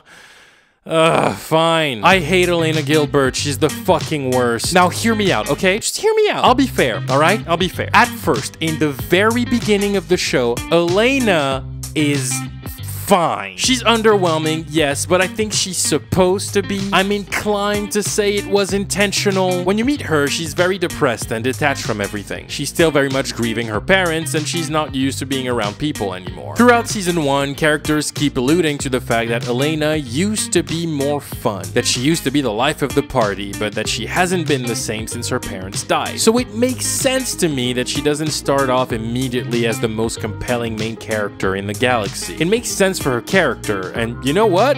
You'll believe it. You'll buy into the sad girl persona. You'll buy the quiet emo girl in Converse shoes who writes in a journal. You'll buy it because it's a good setup for that character. It's a good point of initial characterization. However, the issue is Elena never changes. Throughout the entirety of this show, Elena has literally zero character development. She's essentially the same character from season 1 all the way to season 6 when she leaves. Nothing about her changes or evolves. Elena just eternally remains the bland main character with absolutely no personality, and it's not helped by the fact that the writers never know what to do with her aside from making her an eternal martyr people constantly need to come and help. Elena is probably the biggest damsel in distress in the history of television. It is absolutely appalling how much this character constantly needs to be saved. I swear to God, every episode of the Vampire Diaries in early seasons essentially boils down to Elena needing to be rescued. It's insanely distracting in season 1 alone. One episode she gets kidnapped and she needs to be saved. The next episode she gets into a car crash and she needs to be saved. The very next episode she's being stalked by an evil vampire and everyone needs to band together to find a way to save her. And by the end of the next episode she is kidnapped again and she needs to be saved again. Almost every cliffhanger at the end of the episodes is essentially the same thing. Something bad happens to Elena and the next episode will consist of people having to bend over backwards to rescue her ass. And it is only made worse by the fact that Elena is an insufferable crybaby and her personality is so bland. She is such a boring character and she is so annoying. She's always complaining, like me right now. What she wants always has to come first, and she consistently lets everyone put their lives on the line for her, mostly because she bites off more than she can chew and finds herself in dangerous situations because she thinks she can handle things that more often than not, she ends up not being able to handle, which she should have known because people warn her about it beforehand. And she's always sad and crying and complaining. Even in the comic books, all she does is complain and people have to tell her to lighten the fuck up. And while she already gets annoying very fast in season 1, it's really in season 2 that she kicks it into full gear. Elena makes things so needlessly complicated for everybody. She is constantly making demands to everyone. And the part that that annoys me the most is that everybody bends to her will. Always, all the time. When Elena wants something, everyone in this fucking town just execute themselves to do whatever it is that she wants, even if it makes things worse. The amount of times the team had a plan to fix an issue and it went south because Elena just had to throw herself in the middle of it because of her bullshit sense of self-importance makes my blood boil. It's always the same fucking thing. They have a plan that works, and then Elena decides she doesn't want to stick to the plan, and it results in things going to shit because she fucks everything up, and now everybody has to abandon the plan to go save her. Whoa, what are you doing? I'm going with you guys. No. No way. You need me. You get yourself killed. You're not going in there. I'm going. Elena, you can drive the getaway car. You're not going in the house. You can't stop me. Oh yeah, by the way, even after this scene, she ends up not listening and sneaks in anyway after what she immediately needs to be rescued by Damon. She is a constant liability, and I'm sorry to say it, but she's just so stupid. I mean it. Elena is so dumb. You don't believe me? Okay, let me just show you. Let me just show you how stupid she is.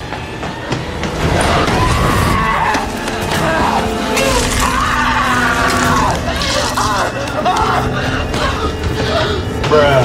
Bitch, are you serious? The door was right there. Rose can't go out in the sun. She's a vampire. Going outside was literally the safest and quickest thing you could do. She is forced to stay in the house. Why would you go upstairs? Oh, and if that's not enough, she does the exact same thing literally 2 episodes later. And it's not only that. Sometimes, Elena will willingly throw herself in the middle of the danger just because she doesn't want to be kept out of the loop. She will completely throw a winning strategy to save the world out the window because she's too nosy. And even when she gets what she wants, she is so useless that she just slows people down or becomes a direct element that can make the plan fail. And I gotta say, Elena was already the most insufferable character to most people when I was watching the show week to week back in the day. But when you are binging the show, it is 1,000 times worse because it's so obvious. You realize that every time a problem arrives in these people's lives, it is systematically made worse by Elena. Usually, when a problem arises in the show, it's easily solvable, sort of. Not always, but in a lot of instances, it is easily solvable. But every time a problem is easily solvable, Elena just has to get in the middle of it and throw a tantrum and make it complicated. And the thing that makes her even worse is that her being this annoying is clearly unintentional. A few people heard me say in another video that I find Elena annoying, and their comeback to me was to say, well, Caroline is also obnoxious and annoying, especially in the first 2 seasons. And yes, you're right, but Caroline is designed to be obnoxious and annoying. That's the point of her character. She's obnoxious and loud and clearly overcompensating for her insecurities, and everyone can see through it. It's on purpose. This is how the writers intend for you to perceive Caroline. But in the case of Elena, it is clearly not on purpose. The writers want you to perceive Elena as fundamental good, as like this pure soul who always wants what's best. These flaws are not intentional. Elena is just one of the most insufferable TV characters of all time. I cannot stand this character. And yes, that's for all the reasons I just stated, but also because of the fact that Elena is a character that never changes. No matter what happens to her, she'll be affected in the moment and then will revert back to being the exact same boring ass character she always was. She is not allowed to have any kind of character development. She's a terrible protagonist and it's really annoying. I cannot stand the self-centered damsel in distress she is. Elena Gilbert is one of my least favorite characters of all time. I'm so fucking done with her. I never want to see her again. Let's talk about bootleg Edward Cullen now. Stefan Salvatore. Okay, so to be completely honest, I'm not too sure what the general consensus is on Stefan. I feel like he's a character that tends to divide fans. Some people really like him and they think he's a cool dude, and others absolutely hate him and say he's the worst. But I feel like the one common opinion people have of Stefan is that he's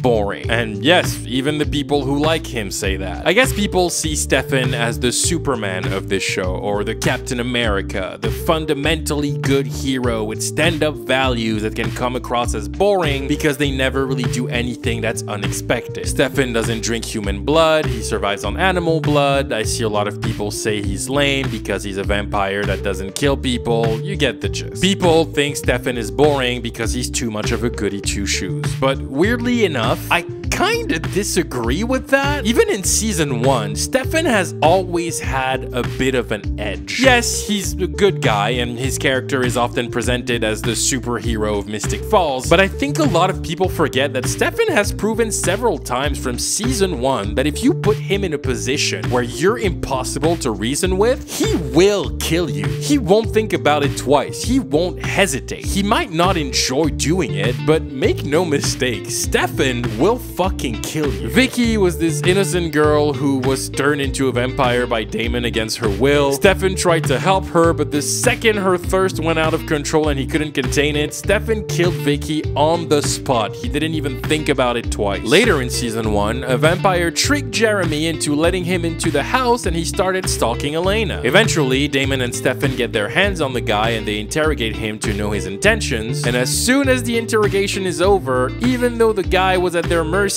Stefan killed him in cold blood without an ounce of remorse. And still in season 1, when a couple of the tomb vampires attack Stefan and Damon in their home, Damon tries to be defensive to get info, but Stefan doesn't waste a single effort and immediately murders one of them. But also, season 1 has a closing storyline where Stefan becomes addicted to human blood again. It's short-lived, but sort of compelling. The whole thing is a very obvious allegory for real drug addiction or alcoholism. It's not very subtle at all, actually, but some of the scenes actually work as this metaphor. Stefan is on edge, he has withdrawals, he lies to the people he loves, he hides things. When he gets caught, he tries to gaslight the people that caught him. I don't know, it worked for me. My head is pounding. I feel like my skin is on fire. I have this hunger inside of me that I've never felt. In my opinion, the problem with Stefan isn't necessarily that he's boring. The problem is that the writers are too hell-bent on the notion that Stefan has to be tied to a romantic plotline, and it just doesn't work for his character. Every good storyline involving Stefan has been a storyline about him on his own. Season 3 proves that. The reason why people love Stefan so much in season 3 is because it's the first time he's given a storyline that doesn't involve him being obsessed with Elena. It's his first storyline that is about him, and people realized, oh yeah, Stefan can actually be super interesting. He has a fascinating past. Finding out that Stefan used to be a legendary vampire known as the Ripper back in the 1920s was fucking amazing, and watching him become the Ripper again when Klaus forces him to shut his humanity off is just as thrilling. Ray, you can end this right now. Just tell me where your pack out for the full moon. Stefan was just leaving after failing to make his point.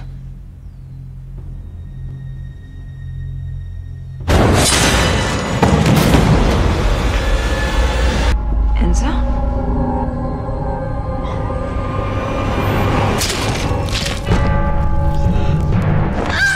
It works, and Paul Wesley is so much better at playing that than he is the disingenuous heartthrob the writers desperately want Stefan to be. Anyways, Stefan is fine. He's not a great character, but I also wouldn't say he's a terrible one. I do think he's a slightly better character than people give him credit for, but that said, he does get incredibly pointless after season 3. As soon as Julie Plec decides she prefers Damon and Elena together, Stefan becomes a narrative afterthought. It's not that he isn't a part of the story anymore, because he is, but he's just kind of there. He doesn't contribute all that much. He's mostly here to look concerned about things and to spit out the most generic hero lines ever. Then he falls in love with Caroline and they get married, and much like they did with Elena, every single part of Stefan's personality becomes a vehicle to be obsessed with his love interest. Overall, Stefan is a painfully average character and quite the definition of wasted potential. They could have done so much more with him, and the fact that the writers somehow completely missed the gold mine of great storylines they had with him is baffling to me. The end of his character also feels really empty. Like I said earlier, the problem with the Vampire Diaries is that death means absolutely nothing. It didn't do anything for me to watch Stefan die for the 87th time. It just doesn't have any emotional weight. They're like, it's for good this time.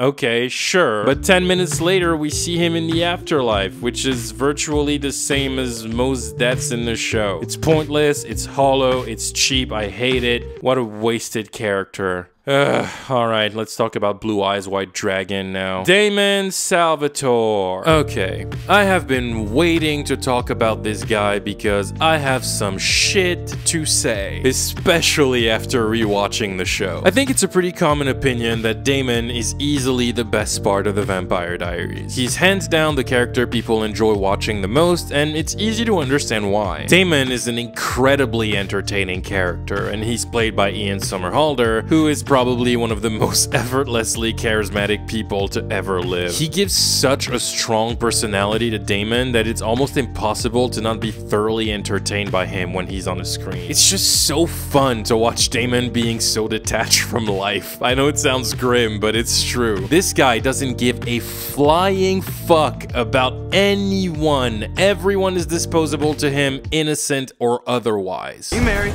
No. Parents, children, anyone else who lives on this property? No, it's No? just me. Good.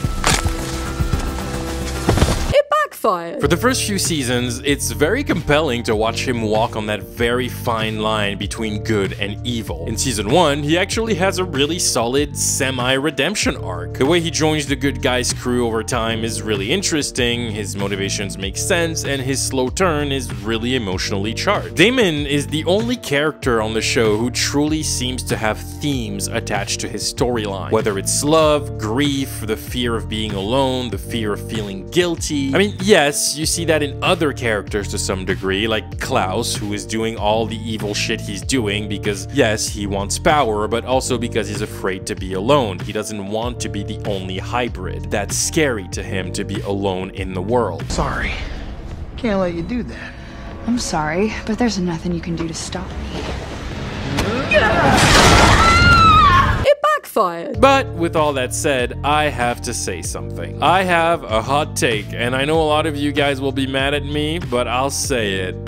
I actually don't think Damon is that good of a character. Now hold on. That doesn't mean I dislike him, because I don't. But as I rewatched the show, I came to realize that Damon is not all that amazing on a writing standpoint. There are issues with the way he's written, and I'm not saying that lightly. I think Damon is one of the few characters I can think of that suffers from being too charismatic for his own good. The reason I say that is, yes, Ian Somerhalder is an insanely good-looking and charismatic guy, and he's a decent actor. But I think that after season 1, the writers rely on that charisma way too much to make the character work. Unlike Elena or Stefan to some extent, Damon does evolve as a character. He gets a whole lot of development. The issue, though, is that the second the writers don't really know what to do with him, they take away all of his development to reset his persona for a new growth journey. And once you realize that, it completely changes the landscape of his character, and it makes him kind of frustrating. One of the reasons why they do that is, well, one, a lack of creativity, but also because Julie Plec noticed that fans loved it when Damon was evil, and that creates a weird inconsistency in the way she writes him. In other words, she tries to have it both ways. On the one hand, she wants Damon to be this fun, psychotic killer who enjoys being bad to the bone, and she makes him do all these irredeemable things. He kills people, he tortures them, he abuses women, sometimes underage women, he drinks too much, he torments his brother. He's so irredeemably evil that it's impossible not to see him as a villain. But on the other side, Julie also wants Damon to be a hero. She wants him to be the good guy whose heart is completely consumed by love, and the power of his love for Elena compels him to do good, and he saves the day, and he's reliable. And Julie expects you to see Damon as a great hero just because he's in love with Elena now, and just because he has a few romantic sequences with her where he's all vulnerable and shows the heart behind the bad boy. And just based on that, you're expected to forget that he was abusing a 17-year-old girl for fun a week before. When you really take a look at it, there's actually very little to defend about Damon. Maybe until the very end of the show where he literally saves the world. But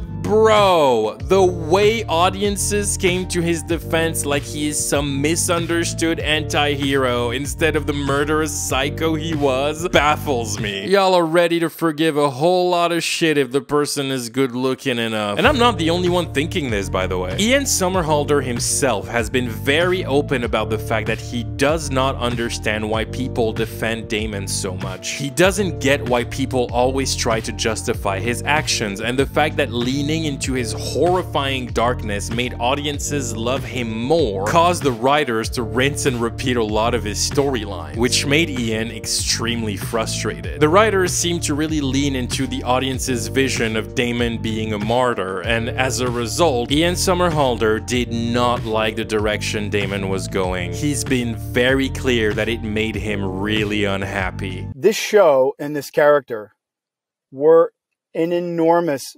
psychological experiment. Damon could literally walk into an orphanage and kill like 20 kids in cold blood.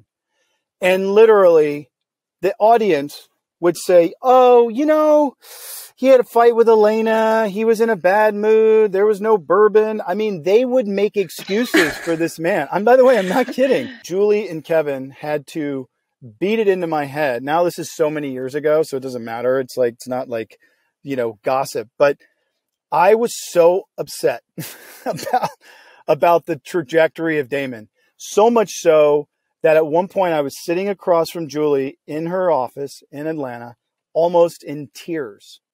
So angry about this. And she said, dude, I get it. Kevin had to say this too. Damon cannot be a one-trick pony. And I get what they're trying to say, but I gotta agree with Ian's frustration here. Damon is a one-trick pony, and he's a one-trick pony because the writers rely on Ian's charisma way too much. His storylines from season 1 work by going in circles. It's always the same cycle. Damon is evil, he's doing bad things, he's killing people, and he enjoys it. Eventually, his feelings for somebody close to him get him to snap out of his violent outbreaks. He struggles for a bit and becomes a bit more gray. Then something bad really happens. Another villain shows up and Damon decides to team up with the heroes to defeat a common enemy. He sees the value in the people in his life during the fight and he becomes a good guy and finds a bit of happiness. But then something will happen that will set him off. Something is going to be taken from him. Someone is going to hurt his feelings, and as a result, he acts impulsively and kills someone again. Then he realizes he likes being bad and he struggles to put himself back on the right track until he eventually goes off the edge and becomes a murderous maniac again. So now Damon is evil again. He's doing bad things, he's killing people, and he enjoys it. But eventually his feelings for somebody close to him get him to snap out of his violent outbreaks. He struggles for a little bit and becomes a bit more gray. Then something bad really happens. Another villain shows up and Damon decides to team up with the hero to defeat a common enemy. He sees the value in the people in his life during the fight and he becomes a good guy and finds a bit of happiness, and rinse and repeat and rinse and repeat, rinse and repeat, rinse and repeat. And the problem isn't that this arc is not interesting. It is for a while. Like I said, in the first couple seasons, watching Damon as he tries to navigate the thin line between good and evil is truly compelling, and Ian Somerhalder sells the shit out of it because he is really good in this role. But repeating this cycle for 8 seasons is completely insane. And I'm sorry, but yes, it does make him a one-trick pony. There's a reason why people love Damon's storyline with Bonnie so much in season 6. That's because it's the only time in the entire show that he gets to do something different. And it's also the only time his character is allowed to exist outside of Elena. And Ian Somerhalder himself said it was a blessing to get that storyline to change things up. But the end of 5, Sure. you know, was kind of exciting because there was just, we hadn't had that sort of level of a cliffhanger, something like that for Damon, Stefan, or Elena. And it was also pushing us out of, and, you know, correct me if I'm wrong, Jules, but like pushing us out of that narrative that, you know, you would typically see Damon, Stefan, and Elena together, you know, clumped into this tight little group. It was really, Damon had found this other really special relationship, and Kat Graham and I really cherished that because we got to work together and really break down some really sort of granular, awesome stuff. And that storyline revealed a lot about Damon's capacity to care for people, which is some credit that a lot of people don't give him. A lot of people say that Damon only stops being heartless when something is related to Elena, but that's not necessarily true. And it's also not just a season 6 thing. In season 2, Damon has a very beautiful scene where Rose, his friend and ambiguous lover, slowly dies after having been bitten by a werewolf. Rose has been in excruciating pain for days, slowly agonizing as the bite kills her, so when Damon senses she only has a few minutes left to live, he uses his powers to give her a final dream where she is human again and able to enjoy the sun back in the 1500s when she was growing up. He joins her in the dream and then he just sits down with her and they just enjoy the sun together. And he didn't do it with any ulterior motives. He didn't do it to torment her in a fucked up way by showing her what her life could have been. He wasn't trying to play some angle. No, he did it simply because he wanted Rose's final moments to be bright and devoid of any pain. He just wanted his friend to be at peace. I'd like to enjoy the fresh air. Will you enjoy it with me? For a while.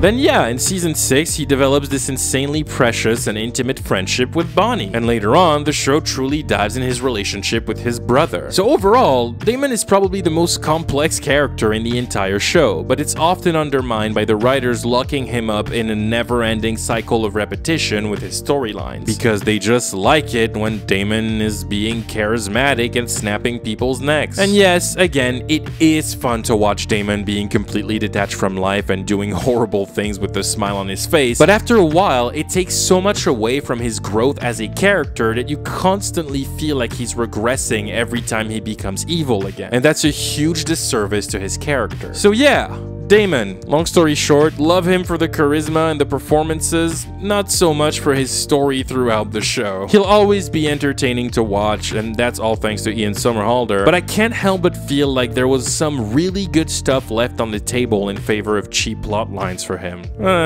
It is what it is. Alright, let's get heavy. Bonnie Bennett. Okay, this is personal. I think everyone who has watched The Vampire Diaries knows Bonnie is a very particular case that needs to be talked about. That said though, before we jump into the nitty-gritty of it all, because a lot of it has to do with Kat Graham, Julie Plec, and the behind the scenes of the show, I first want to talk about Bonnie as a functional character in the context of the story. And to start it off, I'm just gonna say it bluntly. Bonnie Bennett is probably one of the most disrespected characters I have ever seen on television. It's kind of shocking. I know I'm not really teaching anyone anything with this, but it's still worth pointing out because upon rewatching the show in the last few months, I have been left in a state of complete disbelief with almost everything regarding her character.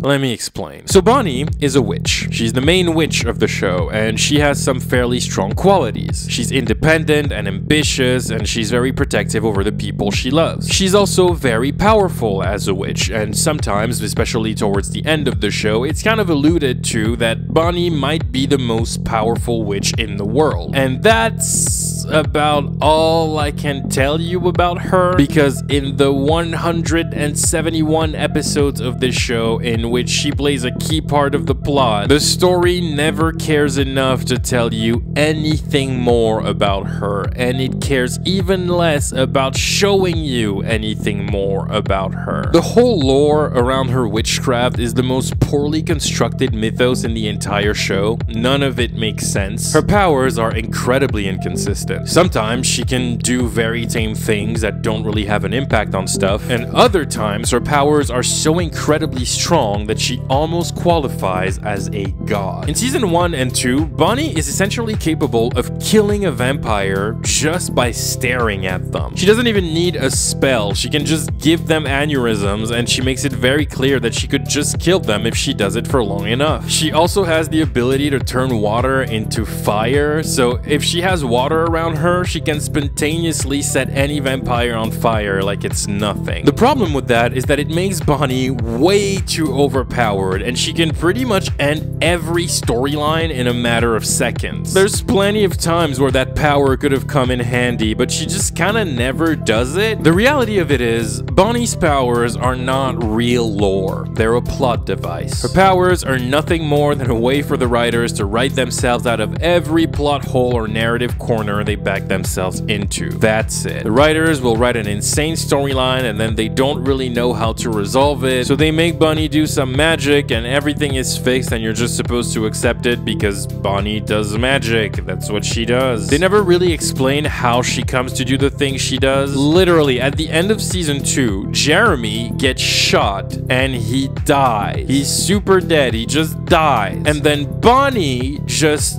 brings him back to life. It's never explained how she did it, and it's never explained why she doesn't do it again. We just know she needed help from her ancestors, but she still just kinda does it, and then the show moves on. I also really dislike the whole Bonnie has to face Klaus and die mini storyline in season 2. That was incredibly dumb. Bonnie essentially makes herself die, and then she comes back to life, and it's never explained how she actually did that. Like, she was dead. We saw her die. How did she resurrect herself while being dead? No joke. Literally, the only explanation we get for how she did it was Damon saying she cast a spell. She cast a spell. Bonnie's okay.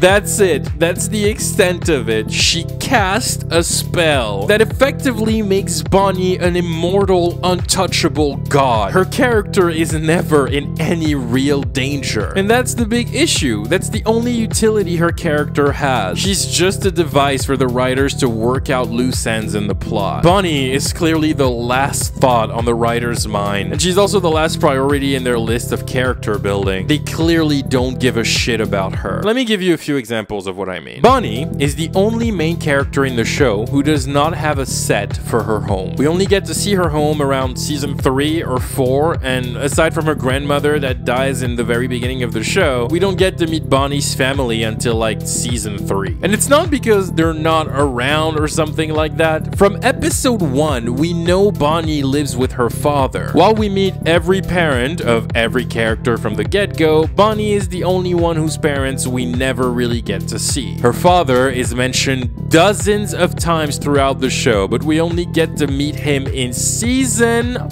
4. He appears for a couple of episodes, and the only reason why he does is because he gets brutally murdered in front of Bonnie in the first episode of season 5. And then that's kind of it. They only introduced him as a full-fledged character because they were planning on killing him off. We also briefly get to meet her mother, Abby, who is a witch turned vampire vampire, but she never gets an actual storyline like all of the parents. She's just kind of there a couple times and she never matters. So much so that people forgot she actually exists. I'm pretty sure most of the people watching this video right now who watched The Vampire Diaries completely forgot about Bonnie's mom. She pops up in a total of 7 episodes in all 8 of the seasons, with about 15 minutes of screen time in a show that is almost 200 hours long. Even Matt's mom, who never has any direct link to the story, gets to stay around more than Bonnie's family, who are all directly related to the mythology of the show. And that's not the only thing. Even if Vampire Diaries is a show that leans heavily on romance, Bonnie is the only main character who doesn't get to have a primary love interest, even if every character has one. Elena has Stefan, and then Damon. Caroline has Matt, and then Tyler, and then Stefan. And Bonnie gets a dead-end romance with Jeremy and a bunch of non-characters who never really stay around. Usually, if a character is introduced as a potential love interest for Bonnie, chances are the writers are either setting Bonnie up to be betrayed and have that character turn out to be a villain, or they're just planning to kill off that character in an episode or two. And yes, usually these characters are black. In fact, the only 2 characters Bonnie ends up having lasting romantic relationships with are the only 2 that are white, aka Jeremy and Enzo. Enzo is the only true romantic storyline she gets to have, and that's in season 7, roughly 140 episodes into the story. And again, Enzo is unceremoniously killed off the following season, and she ends the show alone. Because, yeah, the writers kind of have a thing with Bonnie's life being as tragic as possible. They really enjoy making her suffer. Most of the characters in the show suffer, to be fair, but generally, they get an equal amount of happiness and a sizable amount of rewards for their suffering. Except for Bonnie. Is this last season going to be a little heavier for her? I can't imagine that in the final season they would decide to go easy on her. That would be incredibly against all characteristics.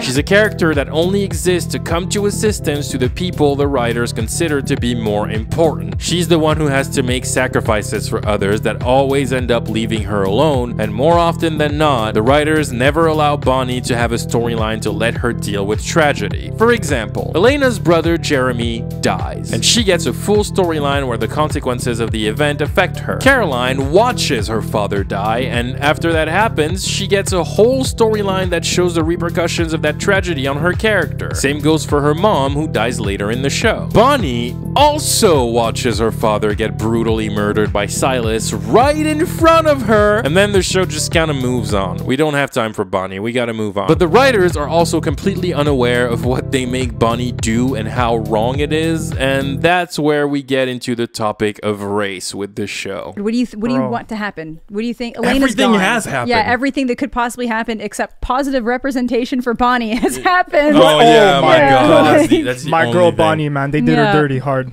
So hard. So hard, Jesus bro. Christ, man, that character deserves What a better. wasted character. Man. Such a Holy waste. moly. The writers of The Vampire Diaries have a huge boner for the Confederacy. They love it. They think it's great. There's a lot of it in the show, and they glorify it a bit too much if you ask me, but that's not the point. Damon was a Confederate soldier before he became a vampire. There's a bunch of scenes talking about the Confederacy, and there's this incredibly stupid scene where the school reenacts a history moment of Confederate soldiers in Mystic Fall during a whole ass parade, and Bonnie, the only black person in the crowd, is cheering along with a big smile. She's like, "Woo! White supremacy state built on slavery! Yeehaw!" It's just appalling to see how devalued Bonnie is as a character. Everything about the way she's written is so regressive. I hate it. They failed that character so bad. Julie Plec is so oblivious to the way she handles characters of color, and it's not surprising when you see the way she seems to perceive race in general. She's had a long reputation of being racist and being an A-grade example of white feminism, and one incident in particular really seemed to confirm that to people. people. If you don't know the story, let me give you a little context. In July of 2020, the popular rapper Megan Thee Stallion was shot in the foot by her then boyfriend. There was a whole thing around it. The media was covering it everywhere. It was a big deal. As a result of the whole ordeal, Megan Thee Stallion went on Twitter to express her frustration. She said the following: Black women are so unprotected, and we hold so many things in to protect the feelings of others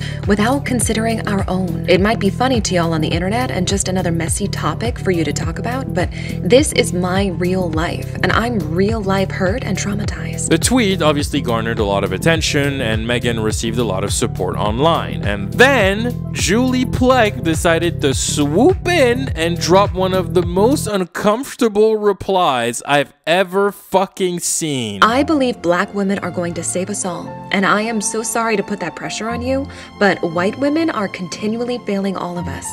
I hope you understand that me seeing you as a hero is not meant to add to your anxiety. Rather, it's to lift you up and celebrate you. You didn't say that.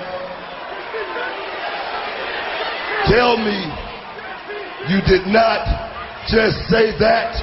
Oh my god. Julie, do you need a Kit Kat? Do you need some coffee? To be fair, she was immediately called out by a black writer who flat out laid a truth bomb on her way of thinking and how it made Bonnie the most devalued character on TVD. And Julie took down the tweet and apologized, but oh boy, this lack of self-awareness did not fly, and I get it. Khadija made a whole video about it, and she breaks it down really well. I highly recommend you watch it. I'll link it in the description down below, but it is absolutely insane. So yeah, Julie's perception of race is very much in tune with the way characters of color are treated in her shows. And not just the characters, the actors too. And this is where we have to separate Bonnie Bennett from the actress who plays her, Kat Graham. I think it's no secret that Kat Graham did not have the best of times being in the Vampire Diaries. It was pretty rough. While Bonnie on her own is a black character that is clearly written by white writers with very rocky values when it comes to race, Kat as an actress had to face a lot of racism behind the scenes, whether it was from fans, from in-house people, even from co-stars. Matt Davis in particular made a very inappropriate comment about Kat's Jewish background. We're gonna talk about him later. But she's even faced this in more minor ways. Famously, the writers weren't on board with the idea of Bonnie entering a romantic relationship with Damon in season 6, and instead they pushed for what a lot of people perceived as a forced friendship. It's often speculated that the writers thought Bonnie as a black character was not good enough to be in a big ship with one of the two main boys, but everybody wanted it though, and Kat was very open about the fact that she thought that dynamic could be interesting both for her character and for Damon. She said it several times in interviews, but it's funny to look at how the writers constantly try to talk over her and shut her down every time that idea is brought on the table. Really cool, and then we have a teen choice nom, so it's really nice that people are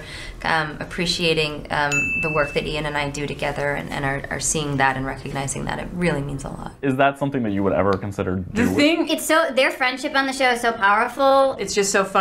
I don't know, I'm feeling like Damon is still madly in love with Elena.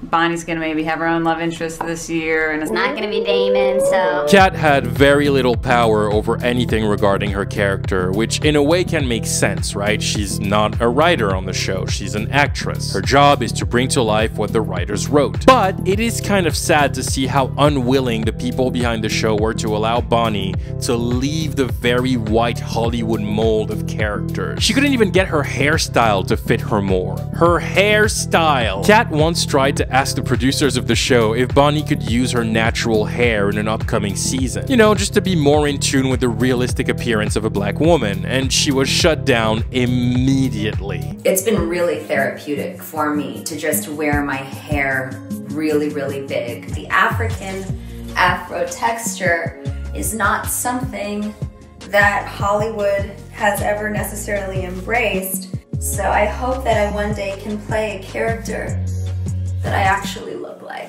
For info, throughout the entirety of the show, Kat exclusively wore wigs as Bonnie, and the people behind the show were apparently completely opposed to the idea of her using her natural hair in any capacity. That's by far the dumbest thing I've ever heard. And that's what's so regrettable about it. It's not only Bonnie that was treated like lesser than as a character. Kat was also treated like lesser than as an actor. She was not given the same level of care or attention or consideration like any of the other leads. She was treated like a disposable object. In fact, Julie Plec allegedly wanted to fire Kat Graham and kill Bonnie off during the production of season 8. But, allegedly, Ian Somerhalder did not tolerate it. He apparently stepped in and told Julie he would flat out leave the show if Kat was fired. So Julie changed her mind and Kat got to stay. It took for the most bankable actor on the show to come to her rescue for her to be treated with a minimum of decency. And you know what? That's too bad. Rewatching the show, I realized that Kat is probably the best actress out of the entire main cast. She is by far the most consistent with her performances. And along with Ian Somerhalder as Damon and Joseph Morgan as Klaus,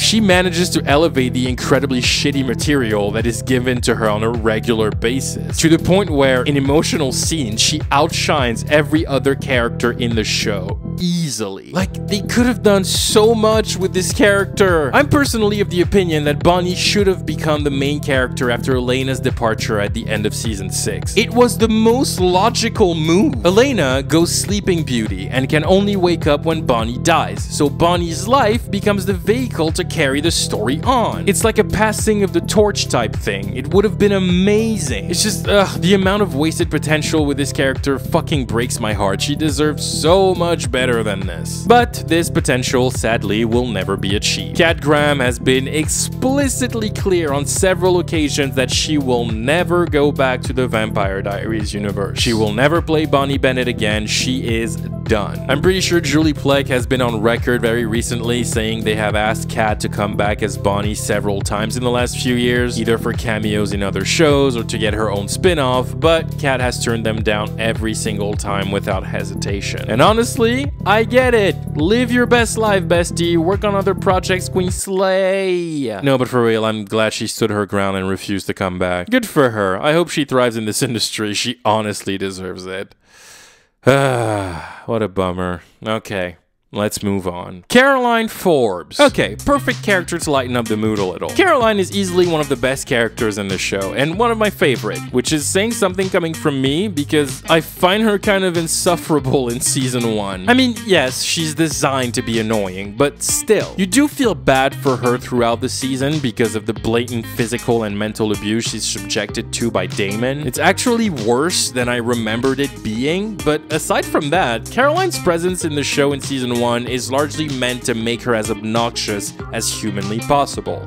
And it works. She is incredibly obnoxious. Thankfully though, I think Caroline as a character is at her worst at the beginning of the show. But she actually gets pretty cool as the story goes on. In my humble opinion, turning Caroline into a vampire at the start of season 2 was probably the best choice that could have been made for her character. The hardships that come with it, especially when it comes to her relationship with her mother, who has devoted her life to exterminating vampires from Mystic Falls, are super compelling. But even beyond that, Caroline just becomes a fucking badass.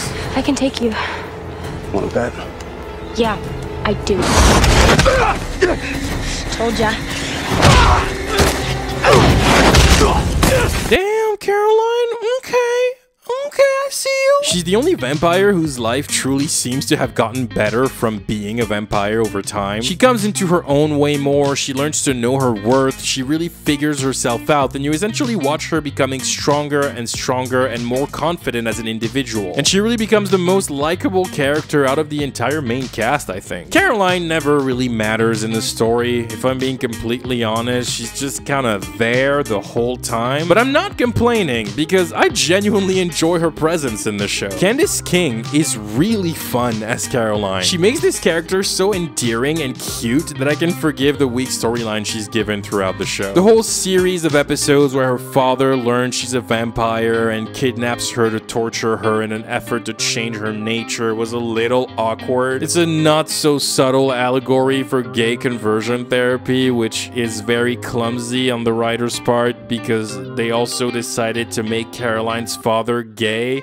which good job, Julie. Later on, Caroline is magically impregnated with Alaric's children. It's also really awkward because then Alaric and Caroline become sort of romantically involved, sort of, and they get engaged, and it's weird. I hate it. I don't know. In the later seasons of the show, Caroline is not given the best writing, but Candace manages to upkeep the likability of the character. So even if she doesn't really do that much, she remains a very welcome presence. Overall, Caroline is not the most impactful character on the Vampire Diaries, aside from a couple romantic storylines she gets, but I genuinely think the show would be way worse if she wasn't in it. I believe she shows up in one of the spin-offs, if not both. She may be in one scene in Legacies, and she seems to be really adored by the fans, so hey, more power to her. Not much else to say, honestly. I love Caroline Forbes, and I'm happy she exists in this show. So, yeah.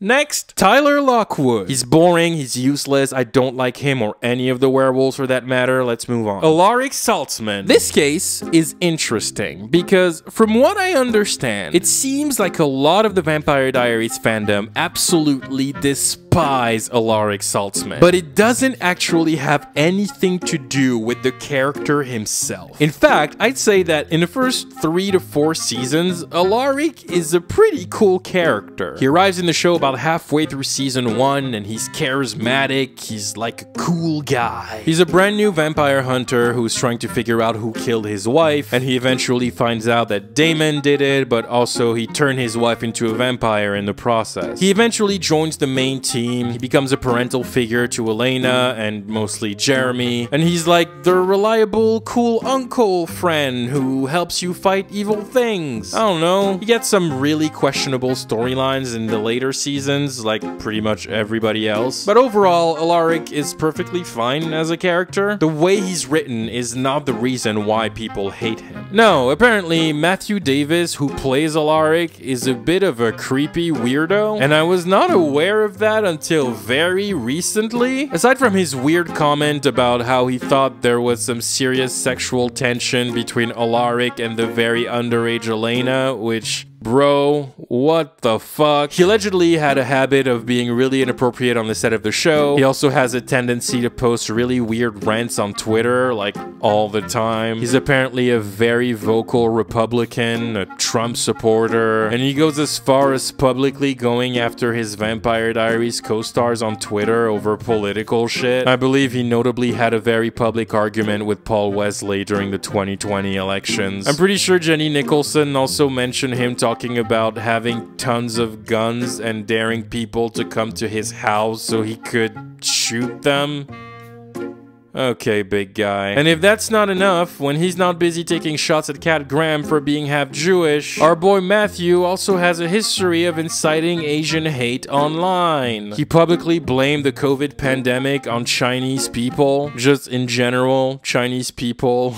All 1.4 billion of them. And he even had a banner on Twitter that read the line, "Boycott China." So, yeah. Apparently, all of that didn't bother Julie Plec or the CW enough, though, because up until a couple months ago, he was still employed and making millions playing the role of Alaric Saltzman on Legacies. So, I don't know if it's Matt or Julie or someone over at Warner Brothers, but somebody needs a Kit Kat, because what the fuck is going on there? So anyways, I'm just gonna moonwalk myself out of this one, because I don't want to talk about him anymore. There are a bunch of other characters in the show, and they, for the most part, are really bad. And they're not worth talking about all that much. I know some of you are gonna bug me about it. I'm just gonna say it. I don't like Jeremy, okay? I don't know if that's an unpopular opinion or not, so you're free to yell at me in the comments if this is sacrilegious, but I don't like him, and I don't care who knows it. He is such a boring character, and it's not helped by the fact that the actor who plays him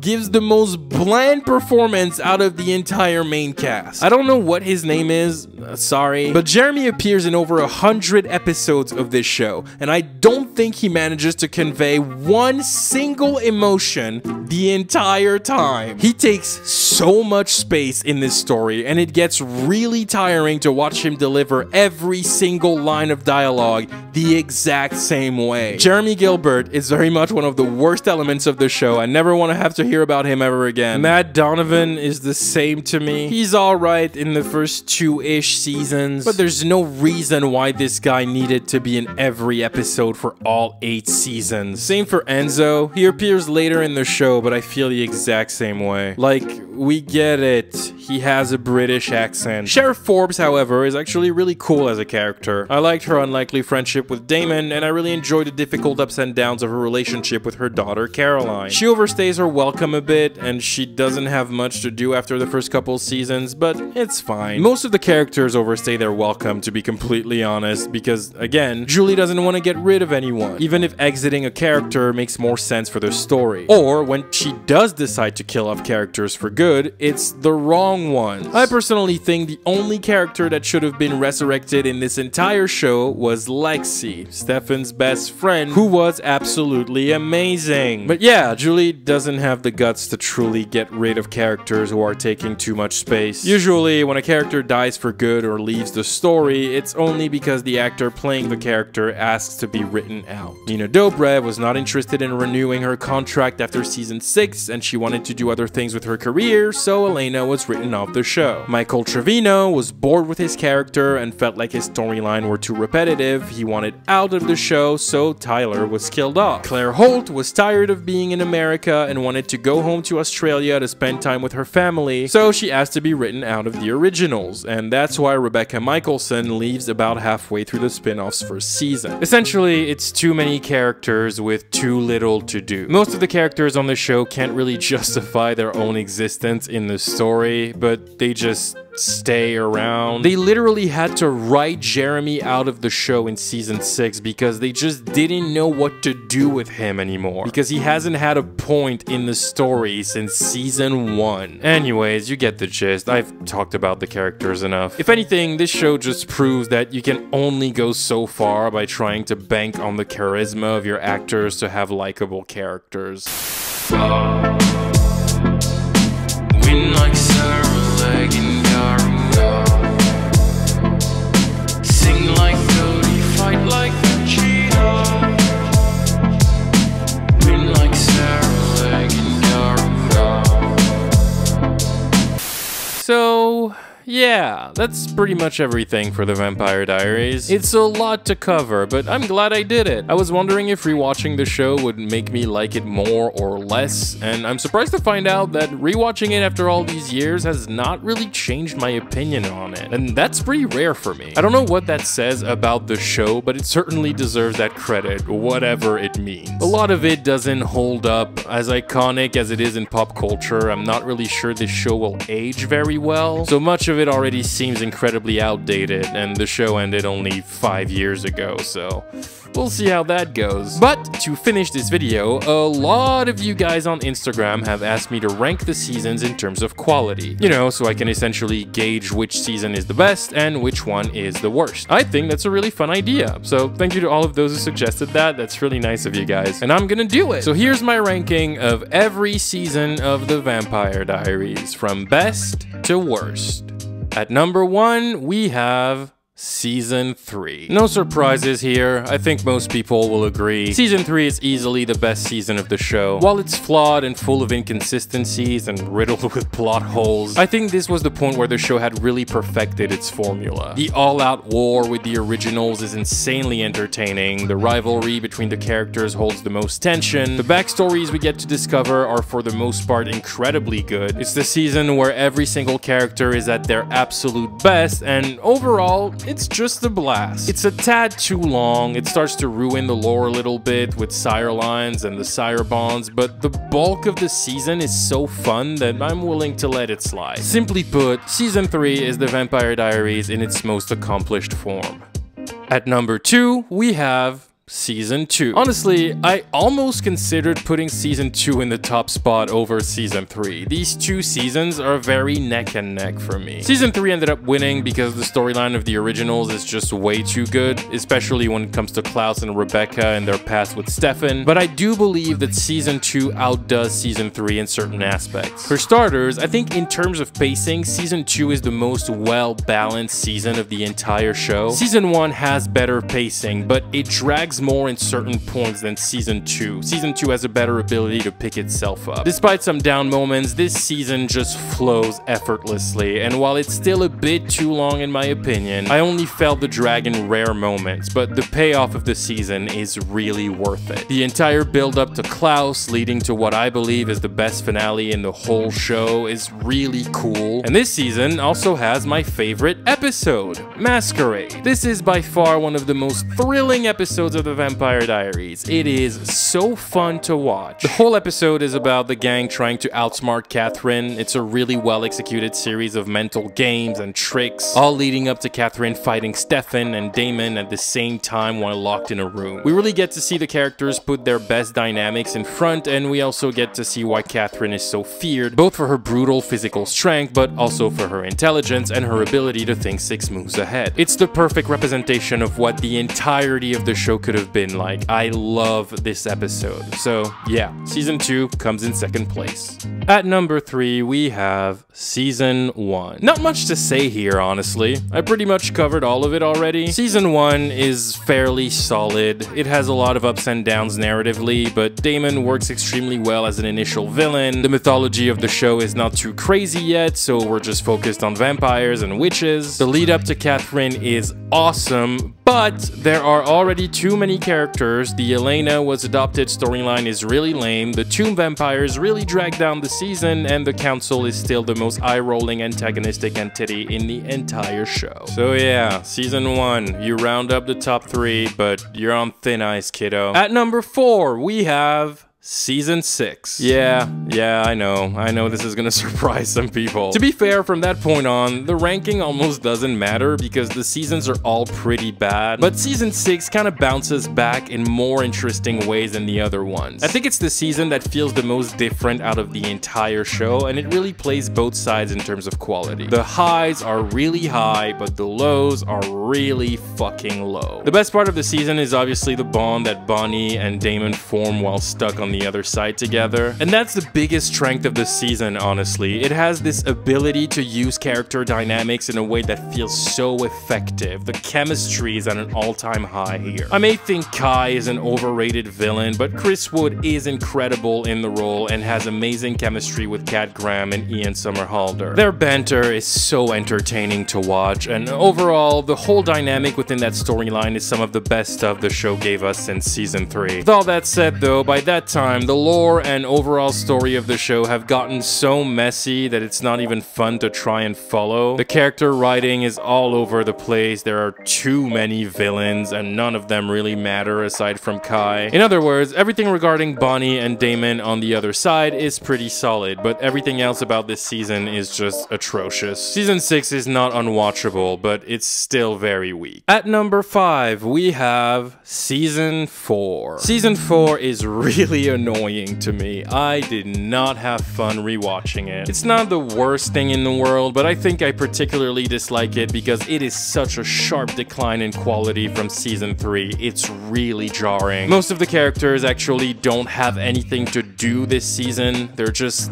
there doing nothing, and it accumulates so many storylines I cannot stand. Elena turning her humanity switch off got real old real fast. Her sire bond to Damon is a storyline I particularly despise. The Brotherhood of the Five is laughably bad. The originals are completely out of place in this season, and of course, Season 4 has about half of its runtime devoted to building up Silas, and therefore destroying most of the mythology of the show. This season is so full of plot holes, it's actually impressive. At number 6, we have Season 5. I stand by what I said earlier. Season 5 is by far the most forgettable season of the show. Not a single thing about it is memorable. You can skip it entirely and nothing changes. I wish I could comment on it more, but when I said earlier I just watched this season twice for the video and already forgot most of it, it wasn't a joke. There isn't anything to say about season 5. It's just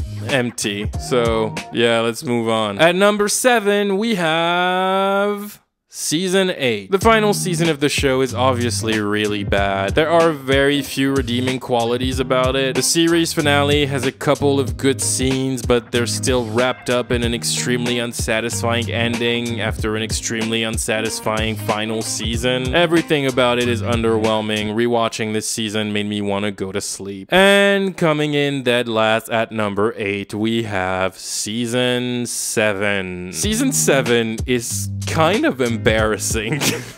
I know this sounds mean, but dude, it's so bad. I swear, I had such a terrible time watching it, I considered quitting this video altogether. There are several points throughout this season where I seriously considered abandoning this video. The heretics, the Salvatore mom, the hunter girl person, oh my god. Even by Vampire Diaries standards, a show that most people have accepted is kinda trash, this season is particularly mediocre. It is by far the show at its most tired and needlessly contrived, and it just screams we should have ended this story years ago. It's awful. There's literally nothing about this season that is worth watching. Like, I think you can skip season 5 because it's just not that impactful. Nothing happens in it that is actually important to the story, but you should skip season 7 because it is garbage. It's so bad. It's terrible. I blame Julie Plec. Everything is her fault. Are you proud of yourself? So, in conclusion, The Vampire Diaries is a fucking mess. An iconic one, sure, but a mess nonetheless. Holy shit, that rhymed. I did not do that on purpose. In my opinion, this show is a perfect product of its time. It's a show that was meant to capitalize on the Twilight mania of the late 2000s. It did so better than any other TV series, and it really managed to have a long life. And it really established its presence in pop culture. I have no real idea of what the general consensus on this show is. I very much experienced it in a bubble, but clearly it has to be doing something right, because while the originals is over and Legacies was cancelled, Julie Plec has confirmed she is currently working on a 3rd spin-off in the universe, 13 years after the original series started airing. I don't think I will ever watch this show again. I have had my fair share, and while in the end I would say this show is more bad than good, it does have memorable moments that are fun to experience. Yes, it's cheesy. Yes, it's overly convoluted for no reason. Yes, Julie Plec has proven to be a very dodgy showrunner throughout all 3 of these shows, but between the main cast and some of the moments in those first 3 seasons, I think The Vampire Diaries did enough good for people to hold on to for the foreseeable future. This show is not going anywhere. I'm done. Peace out. Somebody give Julie a Kit Kat, and I still pray that Denis Villeneuve makes a big budget spin-off movie about Bonnie Bennett. Hi, Friendly Space Ninja. Hi, Friendly Space Ninja. Hi, Friendly Space Ninja. My name is Ilana. Hi. Okay, Vampire Diaries. So, I watched Vampire Diaries for a better part of my teenage years. It's one of those shows that I love watching because I feel like nothing is expected of me. So at its core, to me, The Vampire Diaries is an exercise in how can we put as many characters as possible in the most toxic relationships as possible. I like The Vampire Diaries because it's so incredibly messed up. Like, the storyline doesn't make sense half the time. They make up people, they make up deaths that don't make sense, but then they try to explain it, and it all just gets messier and messier every time they try. Character development is pretty much non-existent, in my opinion, except for Elena, and her character development is really bad. My next note is just Alaric, why, ew. I don't know how much I like the ending, but there was like a period of the show that I thought I had a lot more fun with than I did down the line. A big reason why certain characters are beloved by fans is because of the actor that portrays them. i.e. Damon Salvatore. Get Graham was done so dirty. Bonnie, her character, she deserved way better. I mean, they shouldn't have killed her off every fucking season. Vampire Diaries is absolute shambles, mate. What killed the show was Nina leaving, definitely. All of the other characters and all of the villains were just annoying. Season 2, there's a bad guy, and then, you know, they defeat the bad guy, and then they need a bigger bad guy in Season 3, and then they defeat that one, and they need a bigger bad guy in Season 4, and they just, it ends up not believable and repetitive and boring. What do I think about Vampire Diaries? I think it is simultaneously less and more problematic than Twilight, while not being nearly as interesting as Twilight. I have a grievance against the entire character of Stefan. I don't know how the writers managed to do it, but they somehow made a 160-year-old serial killer vampire have the personality of a saltine cracker. The Vampire Diaries were cringe. That's all I can say without really angering people. I think what makes the Vampire Diaries as remembered as it is today is when it came out. It came out at a very specific point in time, you know, from like the song choices to the actors involved. You see, I didn't actually watch the Vampire Diaries while it was airing, despite every girl in high school telling me, my god, you gotta watch it, it's so good. I never got around to doing it because I wasn't trying to be different. I couldn't do it. It aired on a school night and I had homework to do. All of the stuff with the originals, and if you kill an original, their whole line dies. It was all so annoying. I stopped after season 2 or 3. Cause, well, it was going way too far for me. Elena gets really so much hate, and I know I'm probably gonna like get a lot of hate on this, but I actually think Elena is like a decent character. So I watched the pilot episode. I was like, damn, this show like actually kind of seems good. It's like a shitty romance, but okay. And I just ask, as an American, can writers of vampire dramas set in America stop making their vampires Confederates? Please and thank you. Okay, bye. Vampire Diaries is a shit show that should have just ended with season 1 and should have just never been picked up.